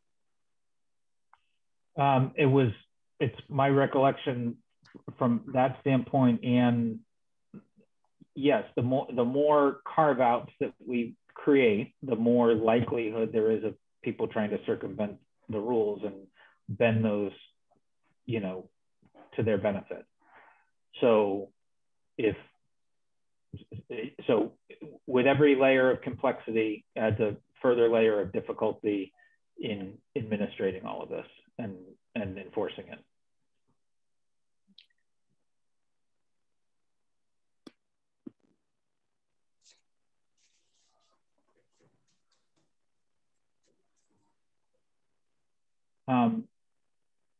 I did want to circle back to a couple of the points that were brought up in the public comment period. The first of which being, I can't remember who offered the comment, but there was a question about bookings from last year that were carried forward to this year and whether or not contracts would be honored.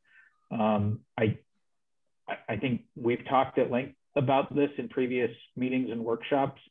I don't know if we need to memorialize it further tonight. I'll offer my personal opinion and welcome the opinions of others that any bookings that were made knowing that rules were, you know, highly likely to change, you know, were done so at both the operator and the guest risk.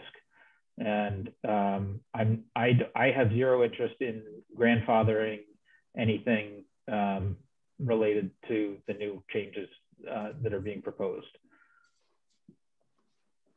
I welcome any thoughts on that. I agree with that position, Jamie, because we've been talking about this for a really long time.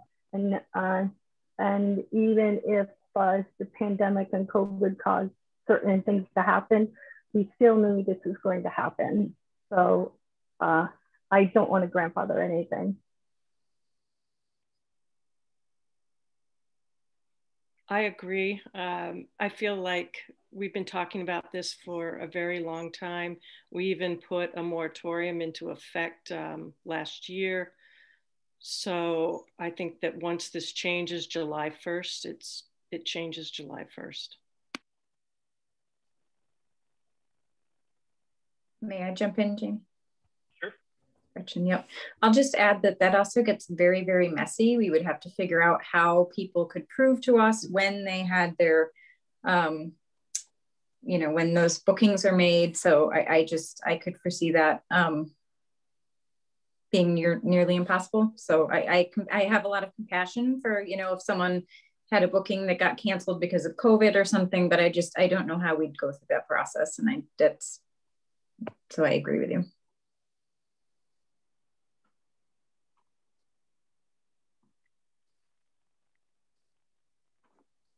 Okay. Another question that was brought up, I think it was Scott Dobos that brought up the question of penalties and maximum fines. I wanted to turn to Matt because my recollection during our working processes on this was, you know, the penalties are clearly laid out here in the draft language. If somebody is found to be operating without a permit, they're subject to those penalties, and that continued violation and issuance of those penalties would eventually lead to some sort of legal action on the part of the town with that party. Do I have that right, Matt? Yes, you are, Mr. Chairman. Similar to any other violation of the ordinance, the code officer would take action and issue such thing as like a stop work order for construction, or basically give them a cease and desist, and explain to them, we get the town's attorney involved, and then we would take legal action, and then there are penalties that can be instituted there as well by the court system in the state of Maine. It's not similar to you can pay for forgiveness and just weigh your chances against the cost annually for being penalized.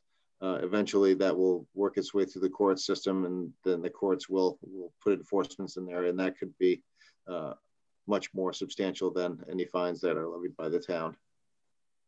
So the broadband that was laid out by Mr. Dobos is not in effect what would happen in reality if somebody wanted to go that route. No, that wouldn't ultimately be the path that would be taken. It's similar to any other violation of the ordinance. Okay. I think that was all the questions that were brought up in the pub. Did anybody else note anything that hasn't been answered through the rest of the course of our discussion?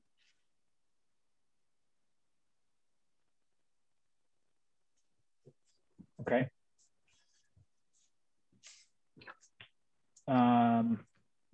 Anything else to be brought up now as a possible amendment to be added here? I don't know if this is an amendment for the ordinance, but one thing I'd like to see, whether that's just asking for updates or what, but I'd love to see a 1-year report back or end of year report to see how many complaints there have been, what categories those are broken down by, so we can determine the effectiveness of the ordinance changes in some form. So I don't know whether that needs to be language in here or it's just more of a management report line item, but I would like to make sure that these are actually impacted, because if they're not, then we have more changes to make. I would agree with that. I don't think it's something that needs to be included in the ordinance. I'd say similar to the other programs, the senior tax program and things like that, it's just become operating procedure with staff, so.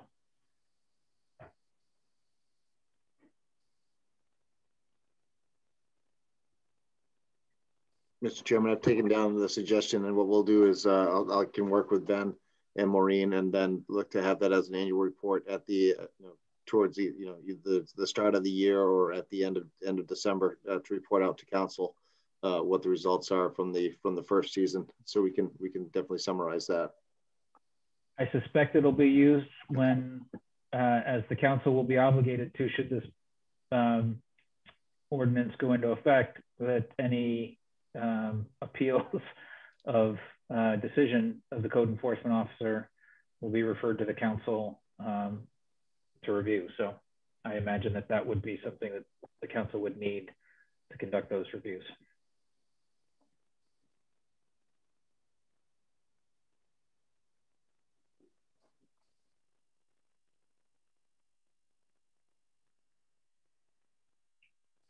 Is there anything else on this before we vote? I presume to table this so that the reflected changes can be brought forward for a final vote at our April meeting.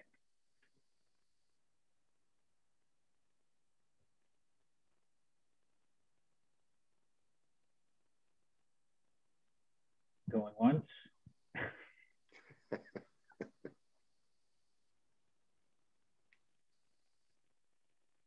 Okay, is there a motion to table the amended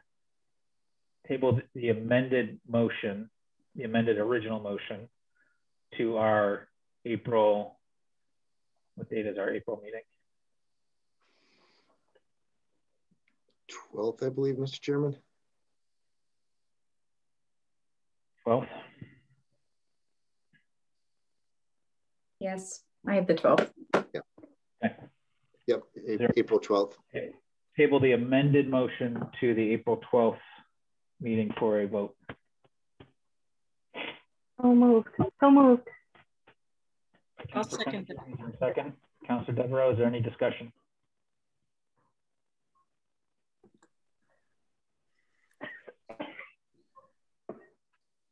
I just want to thank the public for their comments tonight, and as I've done all along, thank them for their input and comments along the way. I want to apologize that we were not able to vote on this tonight. I think we should have been in a better position to do that, and I'll take responsibility for that. So my apologies to the public that there's not a final vote on this tonight. I think the position of the council is hopefully clear to all of you that have been listening and watching, and that you're clear on where things are headed. We've got some I dotting and T crossing to do to just make sure that all of the language is reconciled and reflects consistency through all these changes that have just been moved as motions, as amendments to the motion rather.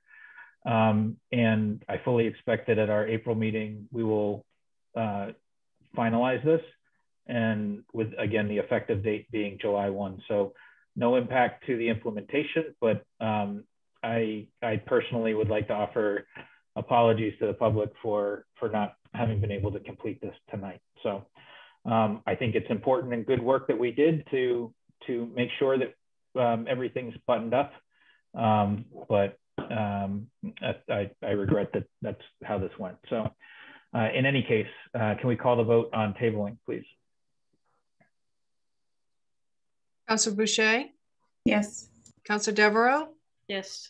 Councillor Gabrielson? Yes. Councillor Caitlin Jordan? Yes. Councillor Penelope Jordan? Yes. Councillor Noonan? Yes. Chairman Garvin? Yes. Motion carries. Thank you. Next up is item 10 on the agenda, number 43-2021, which we also tabled from the February 8th meeting. So is there a motion to take this item off the table? It's the recommended revision to the comp plan recommendation number 86. So moved. Moved by Councilor Gabrielson. Is there a second? Seconded by Councilor Penny Jordan. Any discussion? Seeing none. Roll call to take this off the table, please. Councillor Boucher? Yes. Councillor Devereaux? Yes. Councillor Gabrielson?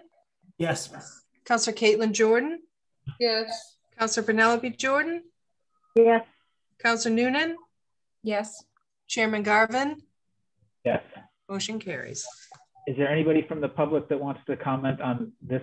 It's obviously directly related to the previous item, but is there anyone specifically that would like to comment on this? Now's your opportunity.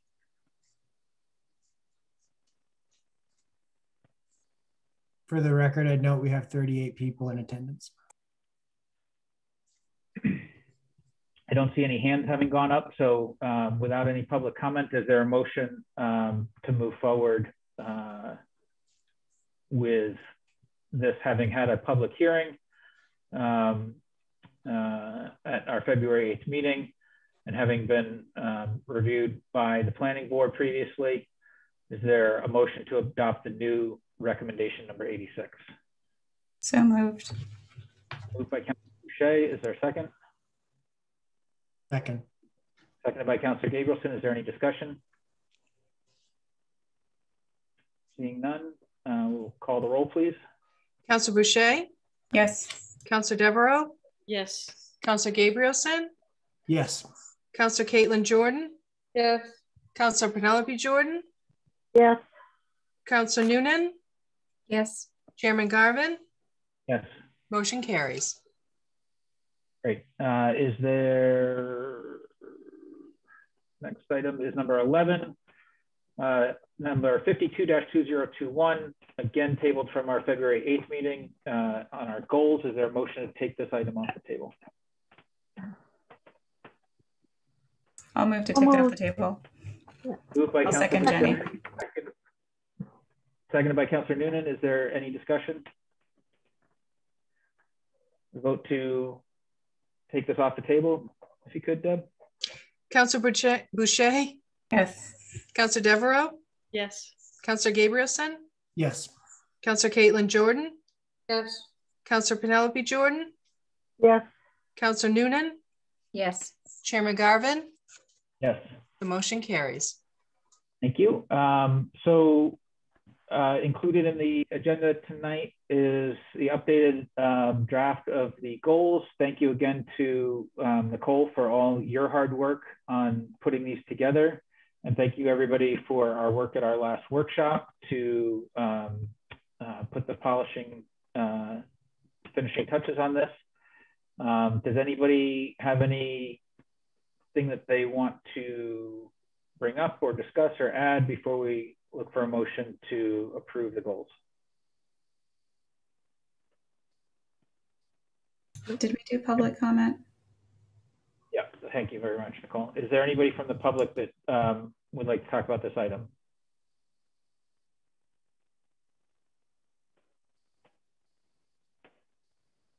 See no hands raised. So without public comment, is there a motion to approve the 2021 Town Council goals?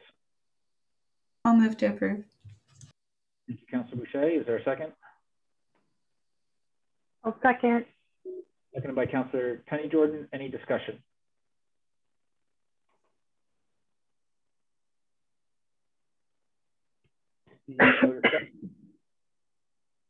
Move to the vote. Councilor Boucher? Yes. Councilor Devereaux? Yes. Councilor Gabrielson? Yes. Councilor Caitlin Jordan? Yes. Councilor Penelope Jordan? Yes. Councilor Noonan? Yes. Chairman Garvin? Yes. Motion carries. Thank you. Next up is 12th on the agenda. We're to hold a public hearing on the ordinance parking amendments for Kettle Cove at Crescent Beach and Seaview Avenue, Glen Avenue. So of the 34 folks we've got remaining in attendance, if you'd like to offer public comment as part of the public hearing, now's your opportunity.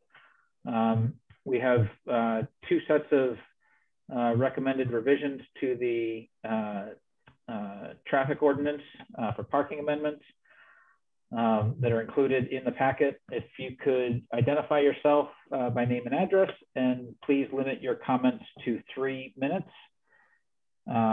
We will be happy to hear what you have to say. First up in the queue is Tom Mikulka. So when Matt opens your mic, Tom, just a second, go ahead.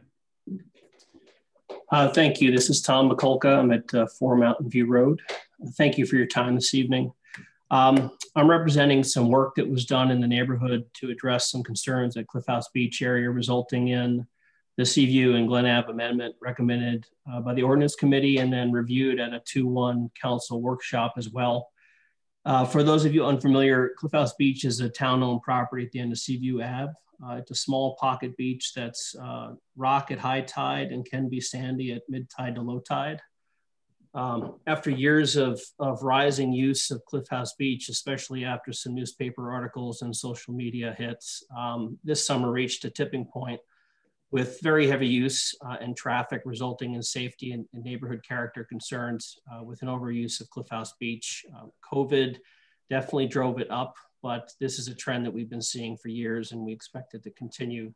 To address this, we conducted a survey in partnership with first the Conservation Committee and then the Ordinance Committee. And we've had several discussions about the results. Quickly, this survey went out to 496 homes, 133 people responded, including 37 surrounding streets, and about 70 pages of comments, verbatim comments were recorded. So we got a lot of feedback. The key takeaways that we came away with were 82% of the respondents agreed that the increase in people and traffic was really changing the neighborhood character. And 76% agreed that they were avoiding the beach due to this. So it really was losing the neighborhood character that, that the beach had been enjoyed as for a long time there. When asked about solutions, 82% agreed that resident-only parking restrictions from May to October might help. So we support the recommended changes to parking on Seaview and Glen Ave and hope it addresses the safety and small park overuse concerns that we've raised. Of course, if these changes don't have the intended effect or have other unintended effects, then we'll return and address those issues at another time. Thank you for your time.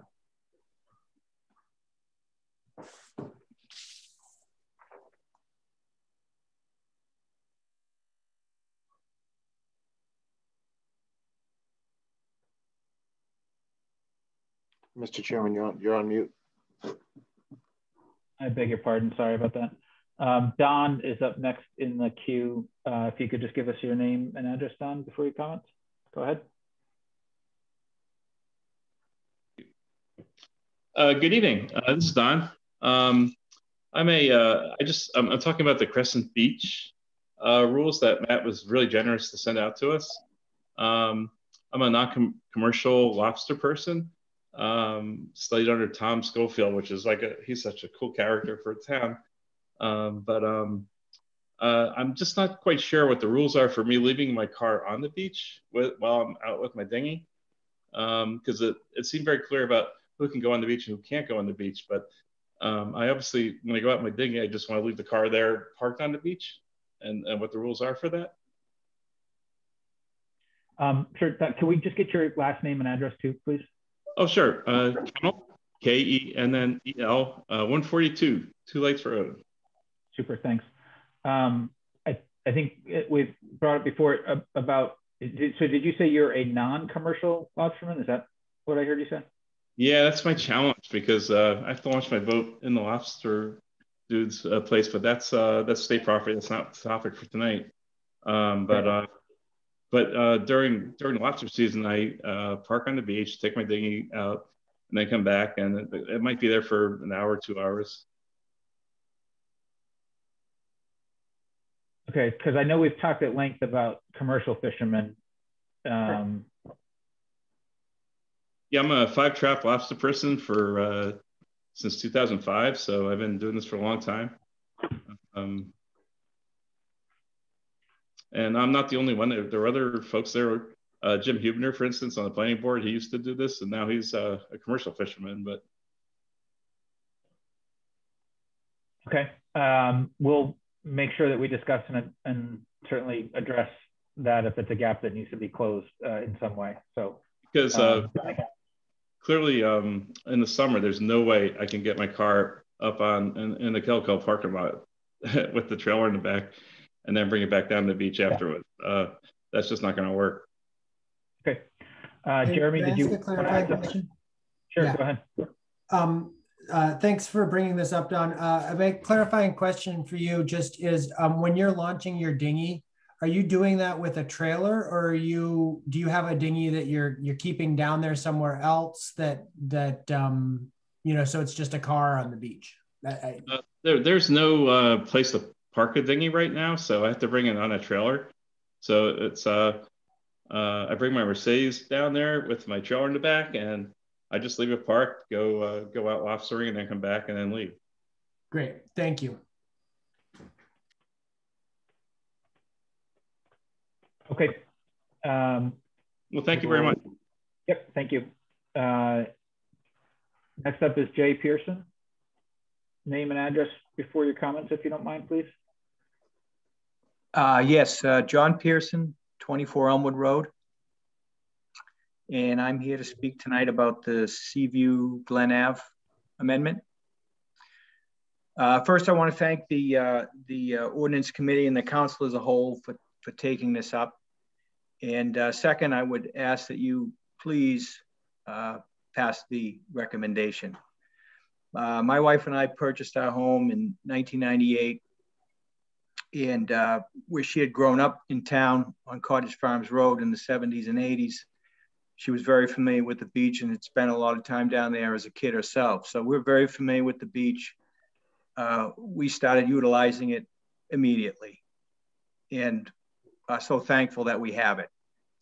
And up until, say, 5 years ago, you could go down there anytime, and there was always a place to put a towel and a couple chairs and enjoy the afternoon. It was very rare to go there, and although you may not have known those folks intimately, they were familiar faces. You knew they were people from the neighborhood. But the dominant thing that's taken over our lives, it's both a curse and a wonder. The internet has really changed the character of the beach. It's not an exaggeration, because I speak for myself and my wife that weekends in the summer, we wouldn't go down there. The last time we attempted to was early July last summer, and we walked down, and we were coming down Mountain View Road, and as we were crossing Shore Road, you could see cars were parked on Shore Road, and as you made your way down Seaview, cars were parked on both sides of the road all the way down, choking that little single lane road to such a narrow point that I was hardly able to get a car down there. And when we got to the top of the stairs, we looked down at just massive humanity and just looked at each other, and we just turned around and went home. And that's a bit heartbreaking for us, but that pales in comparison to what the people who live on Seaview and Glen Ave have had to endure. It is cars parked up and down both sides of the streets, cars with two wheels on your lawn, people that aren't really connected to the neighborhood and leaving trash. There's more trash there than I had remembered in the past. And I think that you folks can provide some relief, because the genie's out of the bottle, and COVID or not, you're not going to put the genie back in the bottle. So I would really ask that you to pass the item, and thank you very much. Thank you. Next in the queue is Tom Myers. Tom, if you wouldn't mind with your address as well, just before your comments, please. Should be good to go, Tom. Yep. Thank you, Matt. Thank you, Mr. Chairman. It's been a long night for you, and I appreciate the discussion. I won't be redundant. Say the same thing that Tom McCullough did. He represented the situation nicely. I just want to thank the hard work of the Conservation Committee, the Ordinance Committee, and the individual councilors who took the time to investigate and understand what the situation here is, be really clear as to what you're voting on tonight. I also appreciate the hard work of Maureen, who shepherded us through the process that we've gone through. A very healthy give and take process where we looked at just good ideas, and then we had some dumb ideas too. And we were, fortunately blessed to, I think, came out with a good result here to meet the objectives of safety and care for the neighborhood. Hey, Tom. Yes. I'm having a really hard time hearing you. I don't know if others are as well. I don't know if you can adjust. Is it just it's still a lot of competing noise there. Okay, well, guess what? I'll just say thanks, and you guys did a great job, and I'll sign off. I don't know what I see. Okay, I'm sorry that we got a bad connection there, but no worries. Okay. Doug McFadden is next, and Matt, I'll open your microphone in just a second. Should be good to go. Go ahead, Doug. Hi, this is Doug McFadden, 25 Broad Cove Road. First, I want to just thank the council and for all the work that you're doing for bringing all of these subjects to our attention and to helping to solve the problems that we've got. I'm here directly to speak to the Crescent Beach parking ordinance that you're putting through. And to start by saying that we have a mooring there at Crescent Beach, and we're able to access it last year. Sometimes we would use our dinghy that was on a trailer, but often we used our paddle boards that were on top of our car. And so I'm concerned that that is going to be a limiting the factor, that the new ordinance is going to not allow us to launch our dinghies from our car. And I was wondering if you could speak to that and to those that have moorings there. Okay, Doug, we will address that. Is that something that you will be discussing tonight before there will be a vote on this? Yep. Yeah, I think like the non-commercial fisherman access, it's something we'll need to reconcile here. So. Okay, thank you. I'll be. Yep. Okay, thanks. Is there anybody else that wants to speak as part of the public hearing on this item?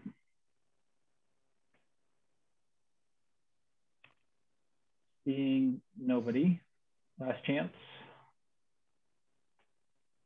Okay, seeing nobody. we will move to consideration of the item, which is number 53-2021. The recommended parking amendments impacting the traffic ordinance included in the agenda this evening for both Kettle Cove at Crescent Beach, as well as Seaview Avenue, Glen Avenue. Is there a motion? Oh, well, before we get to motions, why don't we tackle these two things with Kettle Cove first, just so that we're getting out of the way. So let's talk about the commercial fishing access, non-commercial fishing access first. Anybody want to weigh in on that with any solution? Jeremy? So thank you, Jamie. I would, based on my reading and what we heard from Don earlier, I think he's covered. So the way that it reads now, you can park on the beach if you are a commercially licensed fisherman or a motor vehicle parked by someone with a boat launch pass for the reasonably necessary purpose of launching and unlaunching a trailered watercraft. So if he's launching his dinghy from a trailer, he's fine, whether he's a commercial fisherman or has a recreational license. I think the point that Mr. McFadden brought up around accessing moorings from a paddleboard as opposed to a dinghy is a different one. My personal feelings on this are, if you need the beach to launch a dinghy, you should use the beach to launch from a dinghy. If you're not launching with a dinghy that's trailered, there are other places nearby that you can launch from, including Kettle Cove and including the beach at the state park. If your preference is to access your mooring with something other than a trailered watercraft. That was the discussion that we had in the ordinance committee, and that's my personal opinion. Gretchen, I'll come to you in just a second. So yep. I just want to make sure that we, on the first half of that,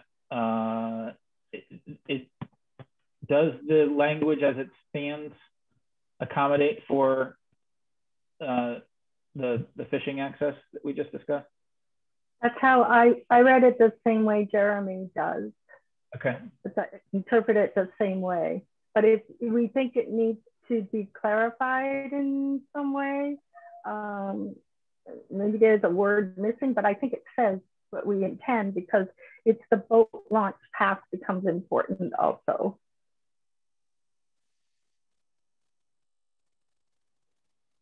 Okay. So leave as is on that.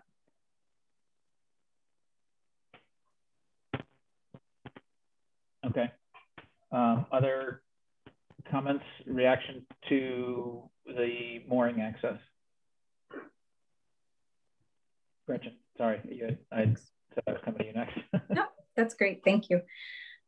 So I understand where Jeremy's coming from. I'll just point out that for at least 3 months a year, it can be almost impossible to park at Kettle Cove, and those moorings are on that end of the beach. So if you have a mooring there on that other end of Crescent, to park, first of all, you have to buy a state park pass to park at Crescent Beach.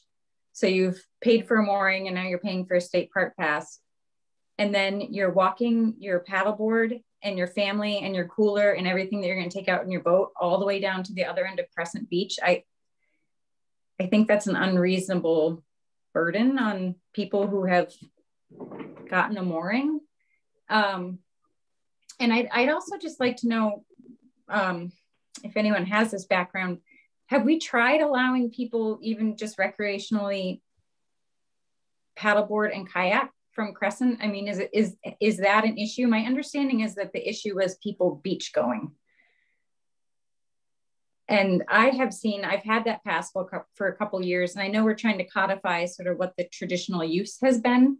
And I have certainly seen that as a traditional use, paddleboarding and kayaking from Crescent. So I don't know if that has been identified as being a problem.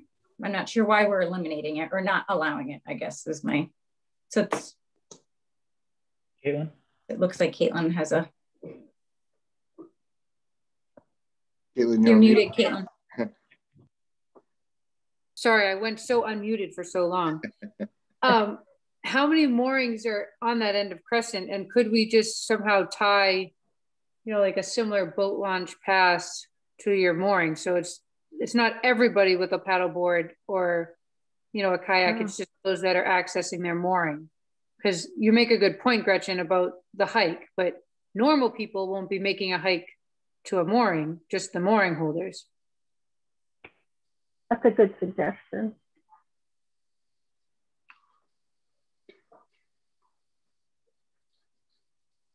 So that would be like a separate parking sticker, or sort of what you're talking about.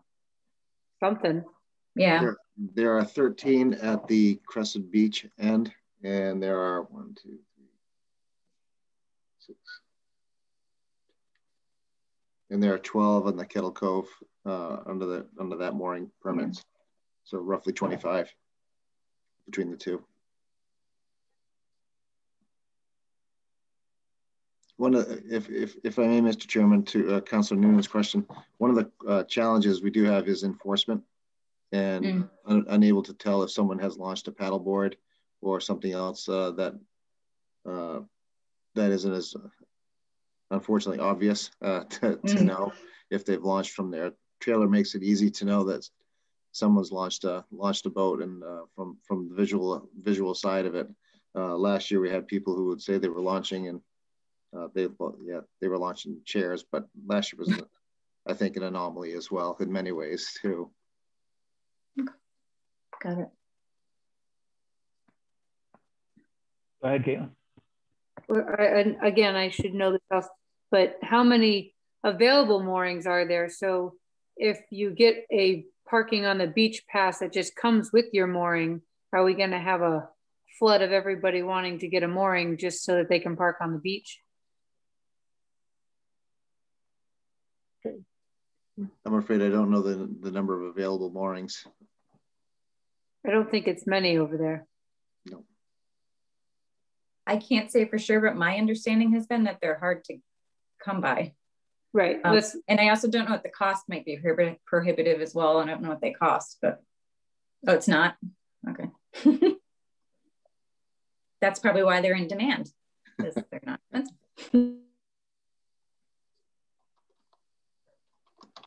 Penny, go ahead. What do you know I was thinking? Oh, your square lit up. I thought that's why. I thought you were starting to talk. Oh, no. I was just thinking. I think our objective here was to get to limiting parking on the beach. That's our objective. And I have to tell you, I agree with Jeremy. It's you know, it's the way it is. That and Caitlin's point about the moorings, that sounded like a good solution until you start going, okay, but can it be abused in some way? So it always saddens me that we have to create rules and laws because people make choices. And so I'm with Jeremy. I think if you got a paddleboard, you got to carry your paddleboard. You don't park on the beach. Jeremy?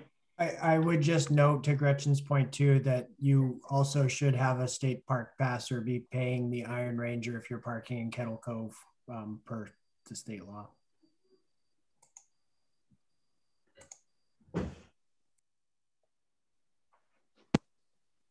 Okay, we don't yet have a motion.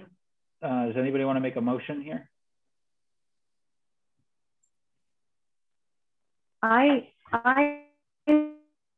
move that we accept the ordinance changes to Kettle Cove and CU Avenue as put forward by the ordinance committee. Moved by Councilor Penny Jordan. Is there a second? Seconded by Councilor Gabrielson. Is there any discussion? Caitlin? So my draft that I'm looking at for section 13.39 it crosses out for commercial fishing activities. I thought that was supposed to go back in because it basically makes it so that commercial fishing activities are no longer exempt for the rest of the year. What's the thought on that? My recollection too. Yeah. They show up crossed out versus underlined.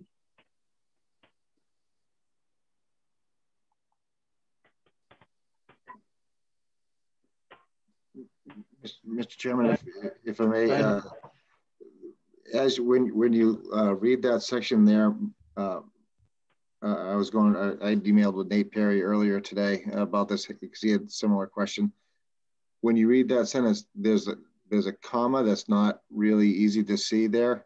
So I think it's more or less identifying a watercraft without any specific regulation. So it's the purpose of launching a watercraft, comma, for the commercial harvesting of rockweed or seaweed, comma, or for public safety or authorized beach maintenance purposes. So it shouldn't limit commercial launch throughout the rest of the year. But I think it just it takes that almost clarifies that restriction that was there before away. Can you explain that again? Because I don't get it.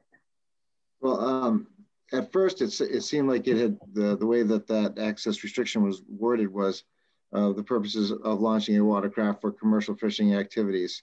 And so it almost made it look as if it was limited only to launching a watercraft for commercial fishing activities. Whereas in this case, it's for launching a watercraft without the qualifier limiting it only to commercial activities.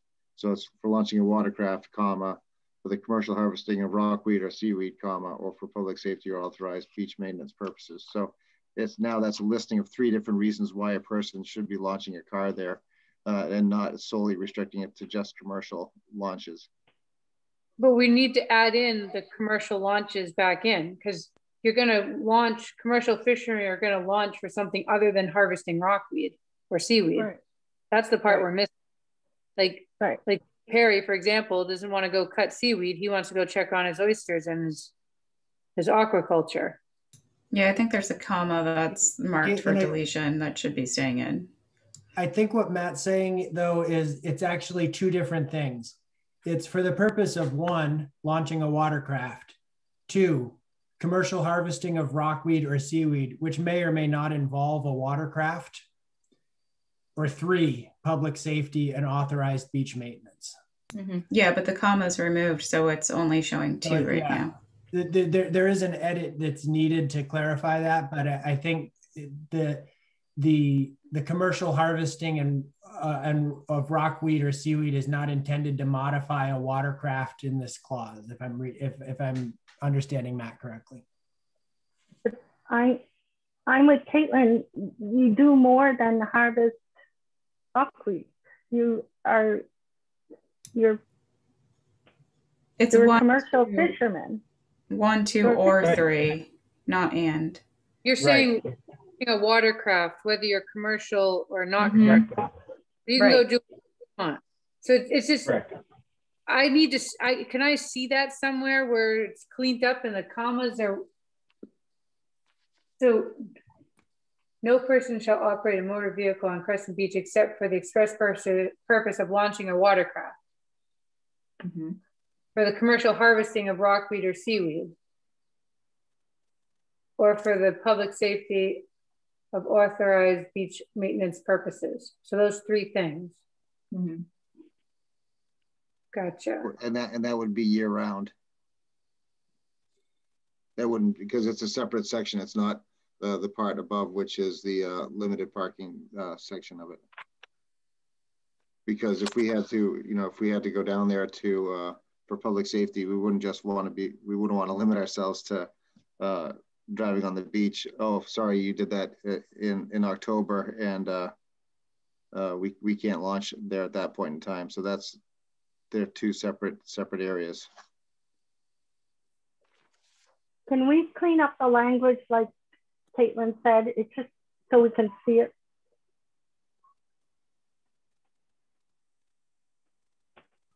Maureen, Can you would bring you, it up on, bring it up on the screen? yeah, Maureen, would you be able to fire that up on the? So is the difference between the sections then, like, this is no person shall operate a motor vehicle on Crescent Beach. It has nothing to do with parking. And then section 13.2.4 is specifically about parking. So are they not allowed to park the rest of the year?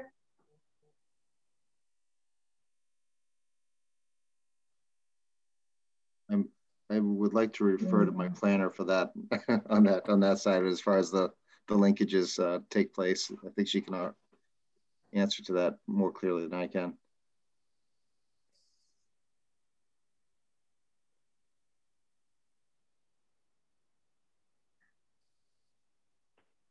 Sorry about that. So your current ordinance has this language of May through November, and it says basically if you're a commercial fisherman, you have full access to the beach for parking, unloading your watercraft, and then anyone else needs that boat launch pass. And then the activities, again, I mean, I know that the correction, the add and delete, yes, this comma here happens to be deleted, but this one is back. So it is launching a watercraft, comma, for the commercial harvesting of walkweed or seaweed, comma, or for public safety or authorized beach maintenance purposes. So there's nothing that deletes commercial activities. Right. My question now is section 13.2.4 is talking about parking, which commercial fishermen can park on the beach from May through November, right? But then section 13.3.9 is only talking about operating a vehicle on the beach. Well, this isn't the whole ordinance. This is only selected sections of the ordinance. So I wouldn't want to speculate on answering your question unless I had the whole document in front of me. But it does under the prior section though, 13.2.4 does carve out an exception for commercially licensed fishermen that they're not limited by that time period during the year. Right, that May right. through November. So, I mean, if you're asking about the rest of the time period, it could be in a different part of the ordinance, and I don't have that in front of me. But everything in this draft is, I think, pro-commercial fishery. Right.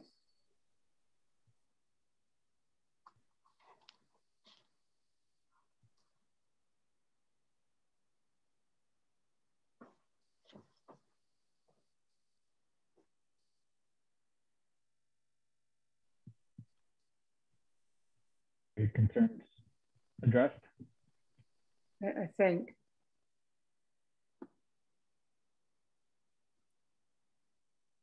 Okay. I think so. Other discussion? We had a motion and a second, right? Mm-hmm. Okay. Other discussion? Go ahead, Councilor Nina. Thank you. I'm just coming back to the mooring. I would be loath to vote against our friends at Cliff House Beach because I think that they need they definitely need some help with their situation, but I can't in good conscience, I don't think, vote for this if we are not allowing people full access to a mooring that they've signed up and I'm assuming paid for. I don't know if it sounded like there wasn't a lot of other interest in doing some kind of additional little parking sticker or something, but I would still advocate for that.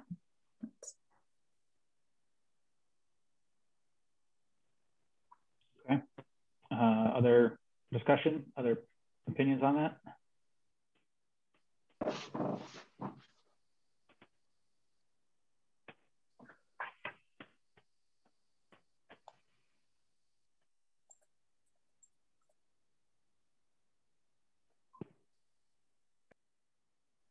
Or on other components of the ordinance recommendations?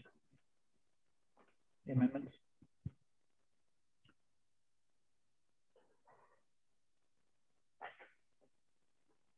I'm going to move away from Kettle Cove Crescent Beach and offer my opinion that I oppose the inclusion of the resident-only sticker for resident-only parking for Seaview Cliff House Beach.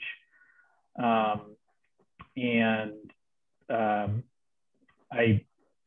have tremendous appreciation for all the work that was done to bring forward, the input from the neighborhood over there, and the collaborative approach that was taken to try and come up with an appropriate solution. I think all the rest of it, I'm wholeheartedly in favor of, and I think going back to our workshop on this, I think I was one of the first people to support extending the one side of the street parking further than had been proposed. I think that resident-only parking is opening up a significant and creating a significant precedent that I don't think is either warranted here or one that we want to be dealing with the avalanche of requests that are going to follow for similar designation for other parts of town. I had asked the manager to provide us with information confirming whether or not there were any other places in town besides the Garden Circle, Maiden Cove Lane area that had any resident-only restriction, and there aren't. There have been numerous times where other places in town have brought forward that request, and the council has not gone in that direction. Surf Road being a recent example of that, where one side of the street parking restriction was favored instead of going with resident only. The resident only on the Garden Circle, whatever that is down there, emanates from a very specific problem with one house, one property there that didn't have a driveway. And so the resident had to park on the street. It's a very, very tight area. I believe based on the nature of the resident's profession, frequent and emergency access in and out was needed. And that's how that came about. I think it's such a specific and narrow example that, and none of us was, I believe, on the council when it came up. But I just don't think that it's a comparable example to this situation. I have spoken with the chief of police about this, and he has significant concerns about being able to monitor and enforce this. And for all of those reasons, I don't think that it's necessary. I think that there will be significant relief provided by the one side of the street parking, and I fully support that, but I don't support the resident only designation.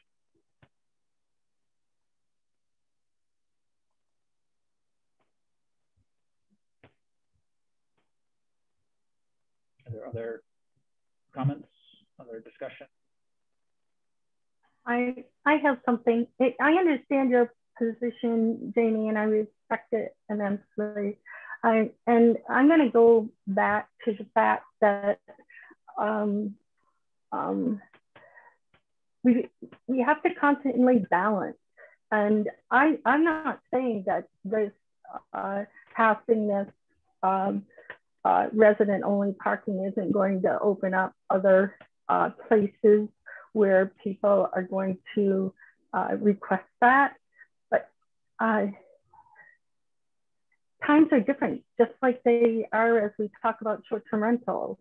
And I really think that I want to strike a balance between Cape Elizabeth being the recreational town of Greater Portland, or Cape Elizabeth being a town for its residents. And so I constantly weigh that and go, okay, it's about the people who live here. And we need to make sure that they are able to continue to enjoy the assets of the town that they moved here to enjoy. And I'm not saying I want a gated community. I'm just saying that there are mechanisms we can put in place that will allow us to balance the changing world that we live in every day as a result of technology, balance that with what we want the essence of our town to be. And so that's why I really support the position of the resident-only parking.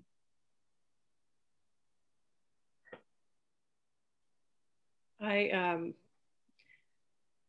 have to agree with Penny. I think that they're talking about 5 months a year. It is so busy down there. And quite frankly, I think it's only going to get busier the way the internet is, and these come find this hidden gem. It needs to be a place where residents can park and people from Cape can go and enjoy the beach too. So I support this stickers for parking.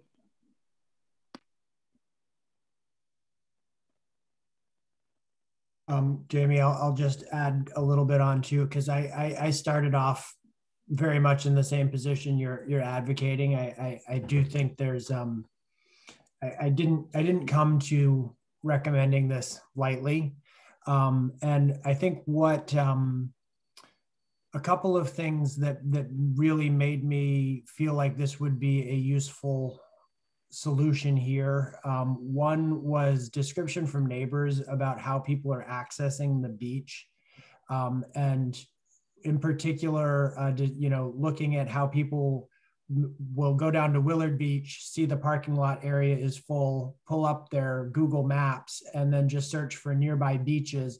This comes up, and then they come over, cruise over here. So sort of in a sense, just sort of stemming some of that cruising behavior that has become associated with this beach because of the way that wayfinding now works. I think the other thing, and I do think we have a bigger issue, as Penny alluded to, with overflow impacts of recreational amenities in various parts of town. And I think that's something, I'd certainly like the Conservation Committee to pay a little bit more attention to. I think of places like Fenway, various other places where the parking is not adequate for peak demand for those recreational assets. And what makes me feel comfortable with recommending resident-only parking as a solution here, as opposed to, say, someplace like Winnick Woods or Great Pond, is there really is no other, or there, I shouldn't say there's no other, there's very few other remedies that are allowed by the geography. We just don't have the room to convert this park. Even if we converted all of it to off-street parking, it would not provide sufficient parking relief for the level of demand.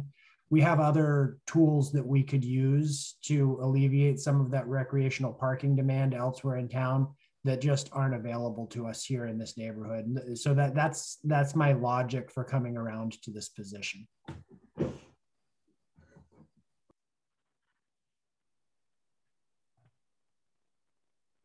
I appreciate the explanations. I still disagree. I think that the council will be inviting literally a parade of people from other places in town looking for the same accommodation. And I think it'll be difficult to, without being seen as purely subjective, have any justification for why one deserves and the other doesn't. So.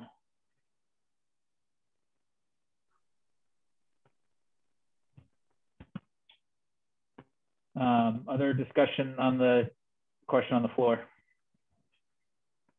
How do we want to proceed with Gretchen's thoughts around, is there a solution that we can come up with that will allow us to balance? I recognize, again, it's another enforcement issue because somebody has to check permits, et etc. But do we want to try to solve for that at this point?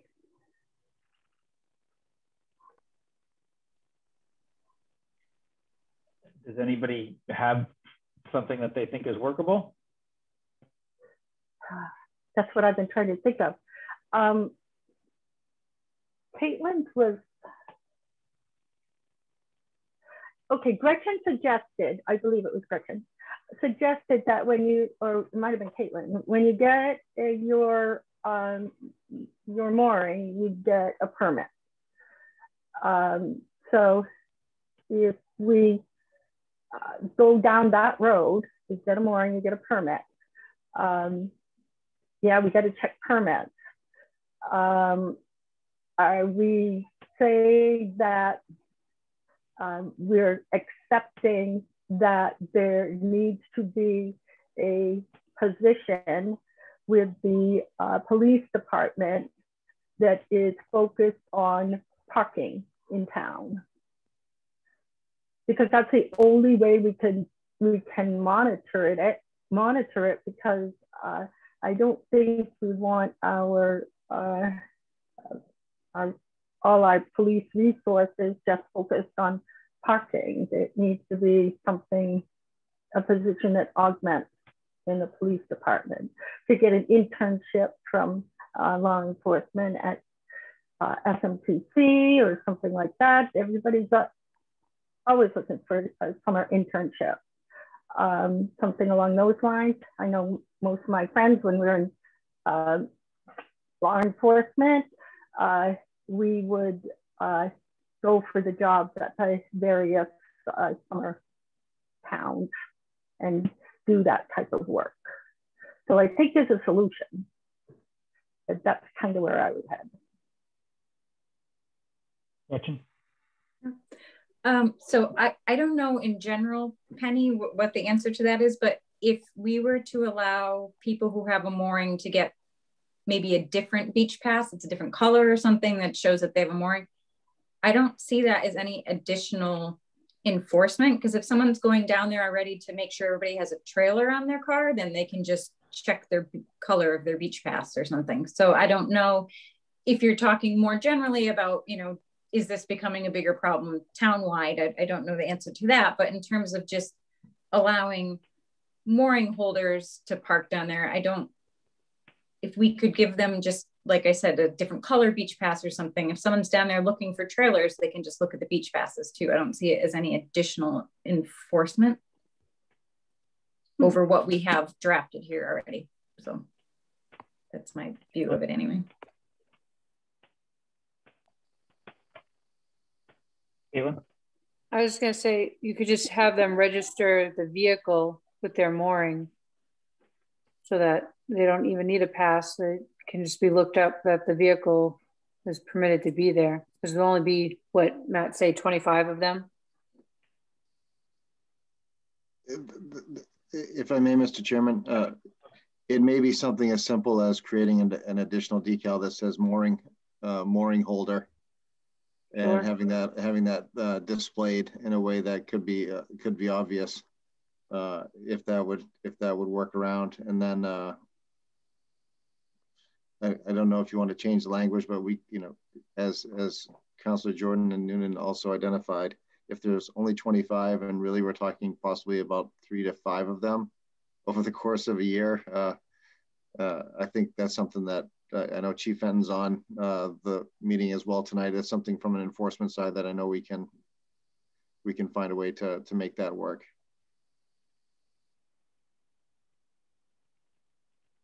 And the big issue we had last year was just rampant abuse, where folks would come in and you know, it was a slippery slope of saying that they were launching a watercraft with a wink and a nod, and then we had the challenge of trying to enforce that, and it just was overwhelming. And Maureen is reading my mind as far as making a non-substantial change in here that will provide for clarity. So thank you. Thanks for that, Maureen. Does that work, Gretchen? Yeah, absolutely. Thank you for being open to that. It is, as they say, I think, as Councillor Penny Jordan would say, an elegant solution.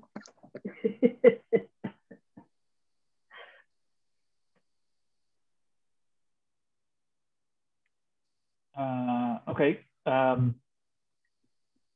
Is there a further discussion? Gretchen, you still want to say something, or you just got your hand up still? Okay. I got you, Gretchen. Oh.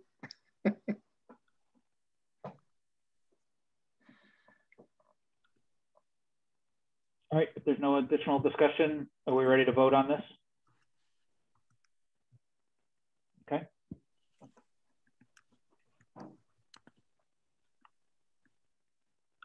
Councillor Boucher? Yes. Councillor Devereaux? Yes. Councillor Gabrielson? Yes. Councillor Caitlin Jordan? Yes. Councillor Penelope Jordan? Yes. Councillor Noonan? Yes.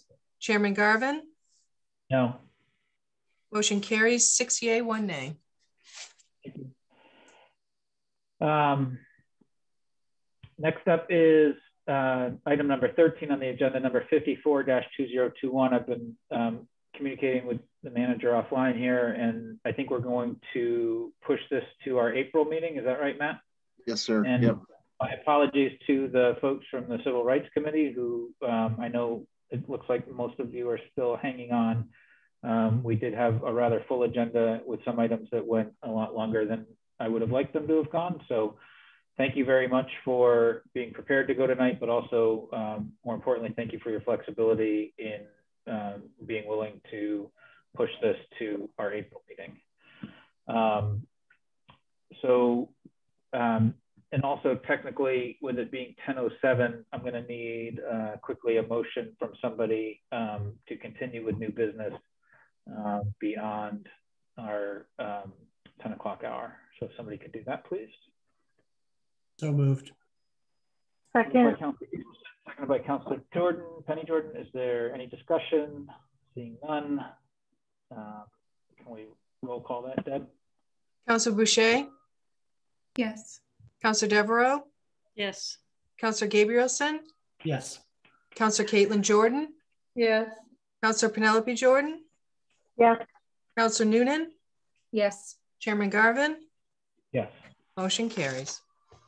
Okay, where are we? We are at number 14, Mr. Chairman. So next up is item 14 on the agenda, number 55-2021, recommendation from the Conservation Committee regarding naming of unnamed water bodies.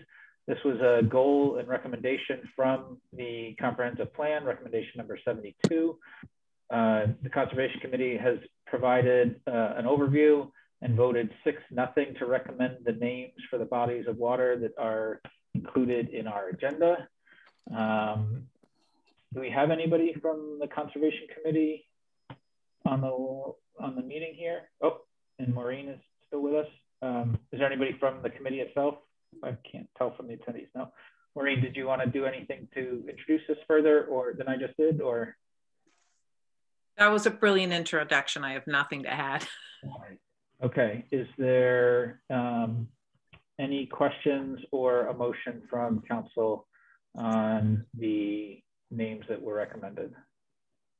I have some comments which aren't worth getting into tonight, so I would move that we refer this to a future council workshop for discussion. Sounds like a fabulous motion. Is there a second? I'll second. Seconded by Councilor Devereaux. Any discussion?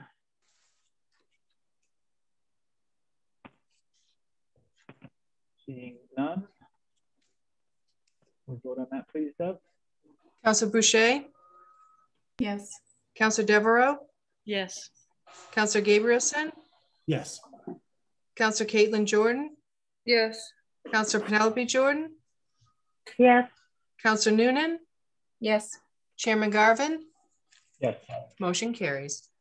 Thank you. Item 15 is number 56-2021, consideration to endorse the extended producer responsibility resolution. Last month, we had a presentation from the Natural Resources Council of Maine, providing an overview of the Extended Producer Responsibility Initiative that they're championing. We have sustainability and matters pertaining to improving recycling in our community as one of our goals, standing goals. Is there anybody from the public that would like to talk about this item? I see, Don, your hand is still up. I don't know if that's raised from before or if you wanted to talk about this item.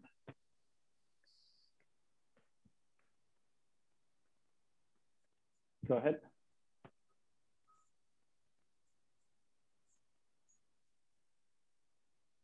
You might be muted on your end, Don.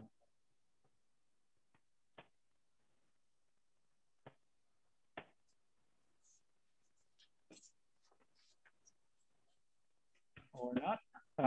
Is there anybody else that would like to talk about this?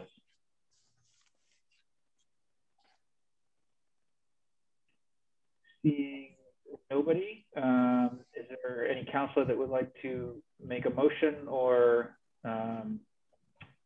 offer up any discussion points?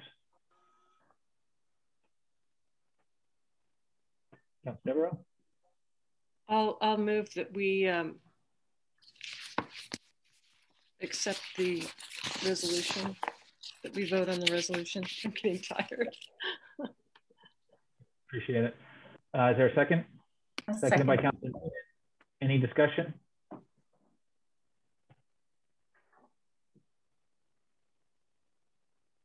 Seeing no discussion, is there, can we do the roll call, Deb? Councilor Boucher? Yes. Councilor Devereaux? Yes. Councilor Gabrielson? Yes. Councilor Caitlin Jordan? Yes. Councilor Penelope Jordan? Yep. Councilor Noonan? Yes. Chairman Garvin? Yes. Motion carries. Thank you. Item 16 on the agenda is number 57-2021, receipt of the audit results for fiscal 2020. Is there anybody from the public that wishes to speak about this item? Seeing nobody. We had a workshop meeting jointly with the school board last month, at which point the fiscal 2020 audit results were presented by Runyon Kirsten Willette. It was a very favorable audit result. Council appreciates the work of staff and the auditor for all the time and energy that was put into that, particularly given some of the considerations that had to be made for COVID and public health reasons. Seeing no public comment, I would like to seek a motion just to acknowledge receipt of the results and the reports that associate with the audit. So moved. Moved by Councilor Devereaux. Councilor Seconded. Boucher. Is there any discussion? Seeing none. Councilor Boucher? Yes. Councilor Devereaux? Yes. Councilor Gabrielson? Yes. Councilor Caitlin Jordan? Yes. Councilor Penelope Jordan? Yes. Councilor Noonan? Yes. Chairman Garvin? Yes. Motion carries. Thank you. Next is item 17, number 58-2021, the referring of the fiscal 22 budget to the Finance Committee. Is there anybody from the public that would like to speak about this? Seeing none. Matt, thank you for your work and the work of staff to deliver the electronic version to us last week, and we are eagerly anticipating the hard copies tomorrow. Is there anything that you wanted to add before we make a motion to refer this? Yes, Mr. Chairman, I'll be very brief, or try to be as best as I can. I just want to let you know this, we're extremely proud of this budget to come out of the box with this. Very grateful to the work of John Quartararo, our finance director, as well as all the department heads for all of their hard work on this. We did start the budget process earlier this year than usual. We began our capital planning much of it was front of mind due to last year's budget and the reconsideration that we needed to take to get that forward. So you will see a number of those elements back in this year. However, we are trying to come forward with a very responsible budget to start. Right now, you You may recall that last year's municipal budget experienced a significant revision to adapt to the pandemic influences. Last year's budget decreased the municipal rate by 3.46%. Last year's budget decreased the municipal rate. This year, we're looking at a 3.46% increase, and that's resulting in, over the 2-year term, 0.15% increase on the town tax rate. So we have tried to come forward with a very responsible budget where there are opportunities for grant funding. We are exploring all of those options, as well as lease purchasing for some of the heavier items and other items that have longer lives that also allow the town to experience the productivity of the asset, while at the same time spreading that cost over multiple years, and all that resulting in an impact of a low amount in comparison to prior years. That being said, the hour is getting late. I look forward to working with the council and coming back next Monday night as we go through And now, quick reminder, starting at 6 p.m., Councilor Jordan, I have a note to myself to bring a pizza to your house because that was the deal. So Monday night dinner's on me, and look forward to going through, and all the department heads are looking forward to going through as well. So I'm happy to answer any questions, but I know there will be many more as we go forward. Are you bringing beer with the pizza, or is it just pizza? You'll have to go to Cumbies for that, Councilor.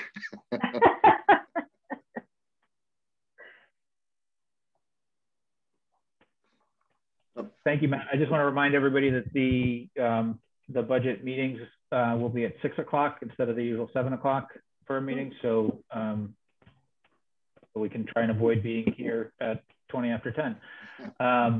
So any other comment, discussion? If not, a motion, please, to forward the 2022 budget to the Finance Committee. So moved. Moved by Councilor Devereaux, second.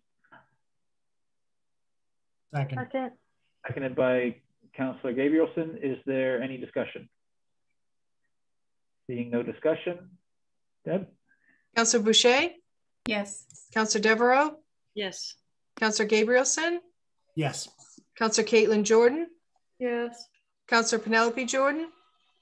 Yes. Councilor Noonan? Yes. Chairman Garvin? Yes. Motion carries. Thank you. Next is item 18 on our agenda, which is number 59-2029, a consent agreement with Two Penguin Properties LLC. Is there anybody from the public that would like to speak about this item?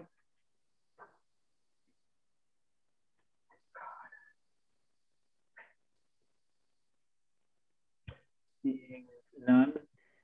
Matt, can I ask you to give just a brief overview here? I would love to, Mr. Chairman. What you have before you this evening is a consent agreement that has been negotiated between the town's attorney and Dr. Meyerowitz's attorney to try to rectify a situation that has evolved with the STR amendments and where there was a conflict between a proposed development that took place at the planning board, received approval, and it entered into the site plan review process without understanding that some of those changes that took place, specifically the last one, which would be converting short-term rentals from being a commercial use to an accessory use, and it has brought this property into a catch-22 situation. So to try to rectify it, that's why we're coming forward with this consent agreement this evening, which would basically place the property into a legal non-conforming status that would allow them to do what they received their approvals for, takes the conflict out of the situation, and it's the only example of this in the entirety of the Cape Elizabeth Township that has this as a situation. So it is not opening Pandora's box, but it is trying to correct a situation where you had an applicant who entered into the process, you know, with all true virtues going forward, and went through the whole process, and then with this one change that took place at the end has been put into a precarious situation, not of his making. So that's why we're bringing it forward this evening with a recommendation by the town's attorney to move forward with this consent agreement. Matt, is it premature to vote on this tonight prior to having actually finalized those amendments? Well, I will say that we did bring this forward thinking that the STR amendments were going forward. With the items that, the area that they're looking at, which is specifically the transfer it from being commercial use to an accessory use, has not been an item that has been looked at for change. And that was one of the recommendations from the planning board that has come forward. So one way or the other, you can enter into it this evening, and it'll become ripe when the amendments go forward. Or so it'd probably be why. I mean, you can do that now in anticipation of it. I know Dr. Meyerowitz would like to begin getting his building permit so we can start going forward with this project, and that this is currently sits as an obstacle for that as well. So if that is in hand, he can go forward with what he needs to do, and it will also provide the code officer the direction that he'll need to know to be able to issue the permit going forward. Okay. Jeremy? Thank you for bringing this forward, Matt. I guess one question I have, and maybe this is as much a question for Maureen, and forgive me if I'm forgetting details because I'm getting tired. But my understanding is that typically when you have grandfathered uses, if the use ceases, then the grandfathered use that was out of conformance then has to become a compliant use. So with this as a short-term rental, as a grandfathered non-compliant use for this property, does the consent agreement speak to, you know, what happens, you know, define how that use becomes, you know, is it like they don't renew their permit for a year and then the grandfather goes away? Like how does this grandfathered use come into compliance at some point? One of the conditions of approval with the approval of the project was that it needed to have a short-term rental on the first floor. Right. I guess what I'm asking though is, like, are we allowing this grandfathered use to run for the duration of the property until they come back for site plan review at some point in the future? Or are we saying that if they lapse in their use of the property as a short-term rental, that the grandfathering would go away as well?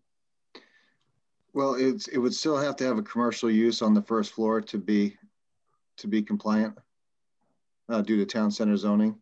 The catch-22 is that with this becoming with short-term rental going to become an accessory use versus a commercial use is in a sense you're governing the STR as a commercial use once the ordinance has moved on to call it an accessory use. So if there's a change that would take place, then it would have to be, you know, if you wanted to put in a television repair shop on the first floor and that meets a commercial use, then that would be fine.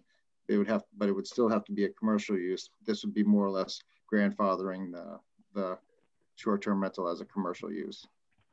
But if that failed to be, then you would be out of compliance with the approval, and we'd have to pursue that similar with others, the other mechanisms, I would say. Deborah? You know, it's so late. I would really prefer to table this so that we have time to discuss it, and where it's not 10:24 at night. I think it would do it justice if we did that.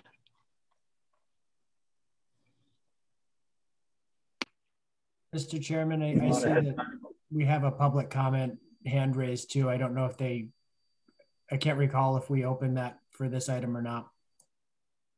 I did, and nobody spoke, but go ahead. We'll do that.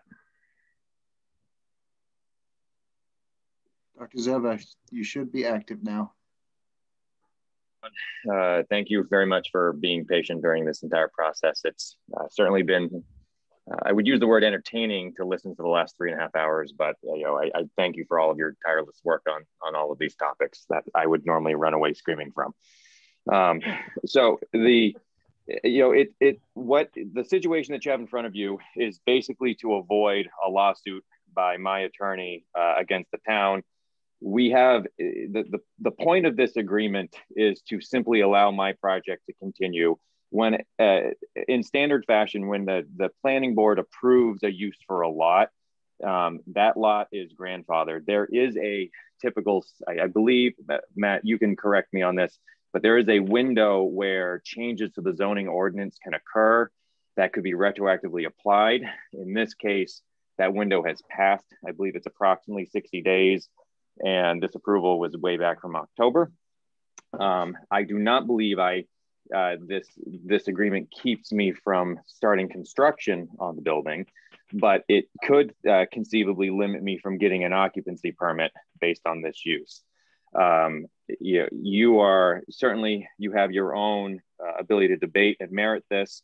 The recommendations for this agreement do come from pretty significant conversations between my attorney and the town's attorney, and the impression was that they would both wish to avoid litigation in this case, as it would result in my favor, and it would cost both the town significant monies, as well as myself in having to go through that process.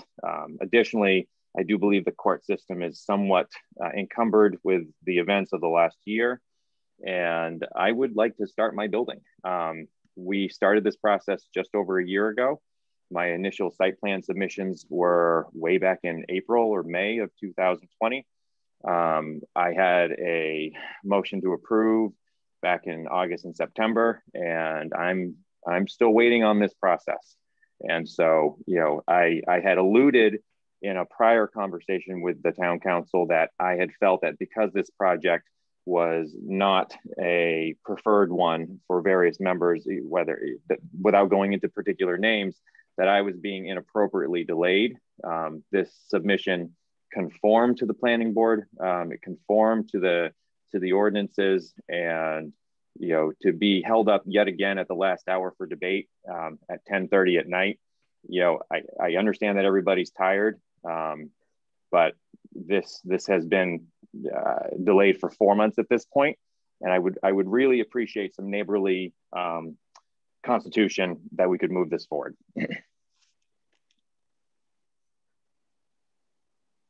Thanks, Dr. Meyerowitz.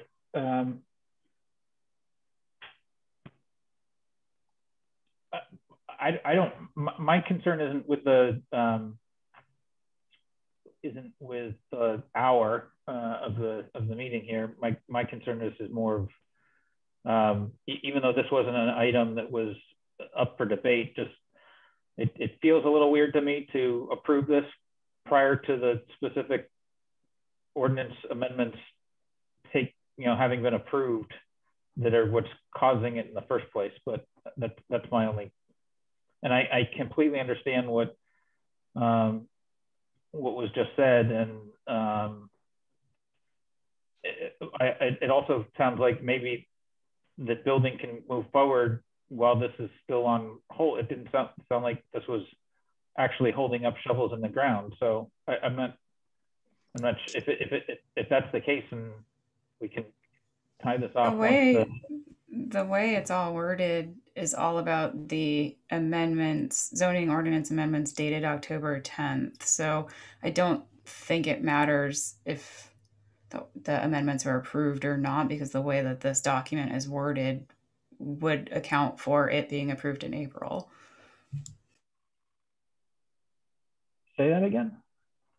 If you read through all of the clauses here, it says that the zoning ordinance is being recommended for changes dated October 10th, 2020, which is when that first draft was made. So even if we approve this today and we approve short-term rental ordinance in April, this would still stand. We don't need to approve one before the other because of the way this is worded. I was looking at the October 20th date that references their decision. I didn't see what you were talking about. Okay. I agree with Nicole. I don't think you need to.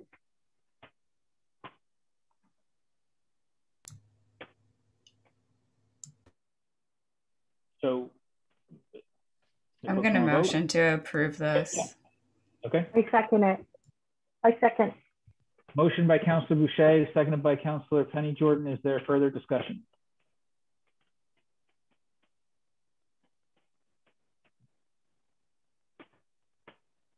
Okay. Can we have the vote, please, then, Deb? Councilor Boucher?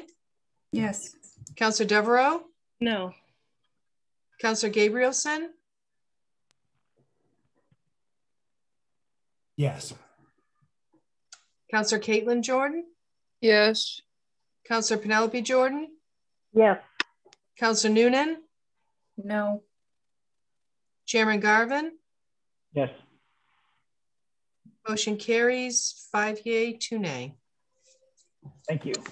Next up is item number 19, 60-2021, the Spirit of America Award.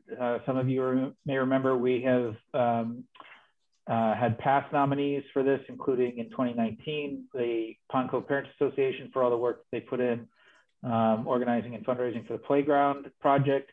It's recommended that this year's nominee be the community ice rink organizers, the CZACs, the Hoopers, and the Brandeis family specifically. Is there anybody from the public that would like to speak on this item? Seeing nobody, is there a motion to nominate these deserving individuals? So moved. By Caitlin, is there a second? Absolutely, a second. Second from Councilor Noonan. Any discussion? Seeing none. Deb? Councilor Boucher? Yes. Councilor Devereaux? Yes. Councilor Gabrielson? Yes. Councilor Caitlin Jordan? Yes. Councilor Penelope Jordan? Yes. Councilor Noonan? Yes. Chairman Garvin? Yes. Motion carries. Thank you. Matt, do either of the executive session things need to happen tonight? Are they have to's, or can we do? If I could grab you for 5 minutes on the CBA negotiation, that'd be awesome. And you can start my evaluation at your leisure. I'm very comfortable with that part. So that's fine. And I can even address that, and it won't even take 90 seconds. So, okay. Is there, I'll read it. With that, no, hold on. What I'm going to ask is if there's anybody from the public that's hanging out with us here that would like to speak on anything that was not on the agenda, because we're going to go into executive session and then we're going to come out and basically the meeting's going to be done. So if there's anybody that wants to speak on something that was not on the agenda, now's your chance. I don't see any hands raised. So with that, go ahead, Jeremy, for a motion to go into executive session. Yeah, I motion that the council enter into an executive session pursuant to Title I MRS subsection 4056D to receive an update from the town manager relating to collective bargaining negotiations with the Cape Elizabeth Police Benevolent Association and Teamster Union number 340 for the Public Works Department. Are we also doing the other part of this, Matt? The town manager evaluation? Yeah. Okay. And Title I MRS subsection 4056A to begin the annual evaluation of the town manager. Thank you. Is there a second? Second. Second by Councilor Devereaux. Any discussion? Seeing none. Councilor Boucher? Yes. Councilor Devereaux? Yes. Councilor Gabrielson? Yes. Councilor Caitlin Jordan? Yes. Councilor Penelope Jordan? Yes. Councilor Noonan? Yes. Chairman Garvin? Yes. Motion carries. Mr. Chairman, we have 3 individuals here from the attendees. I just want to let Rafina, Paul, and Chris know I'm going to remove you from the meeting unless you want to jump out yourself. You do it faster than I do. So.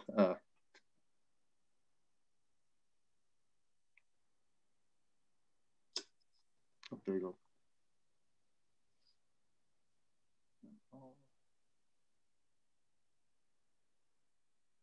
Okay, Chris.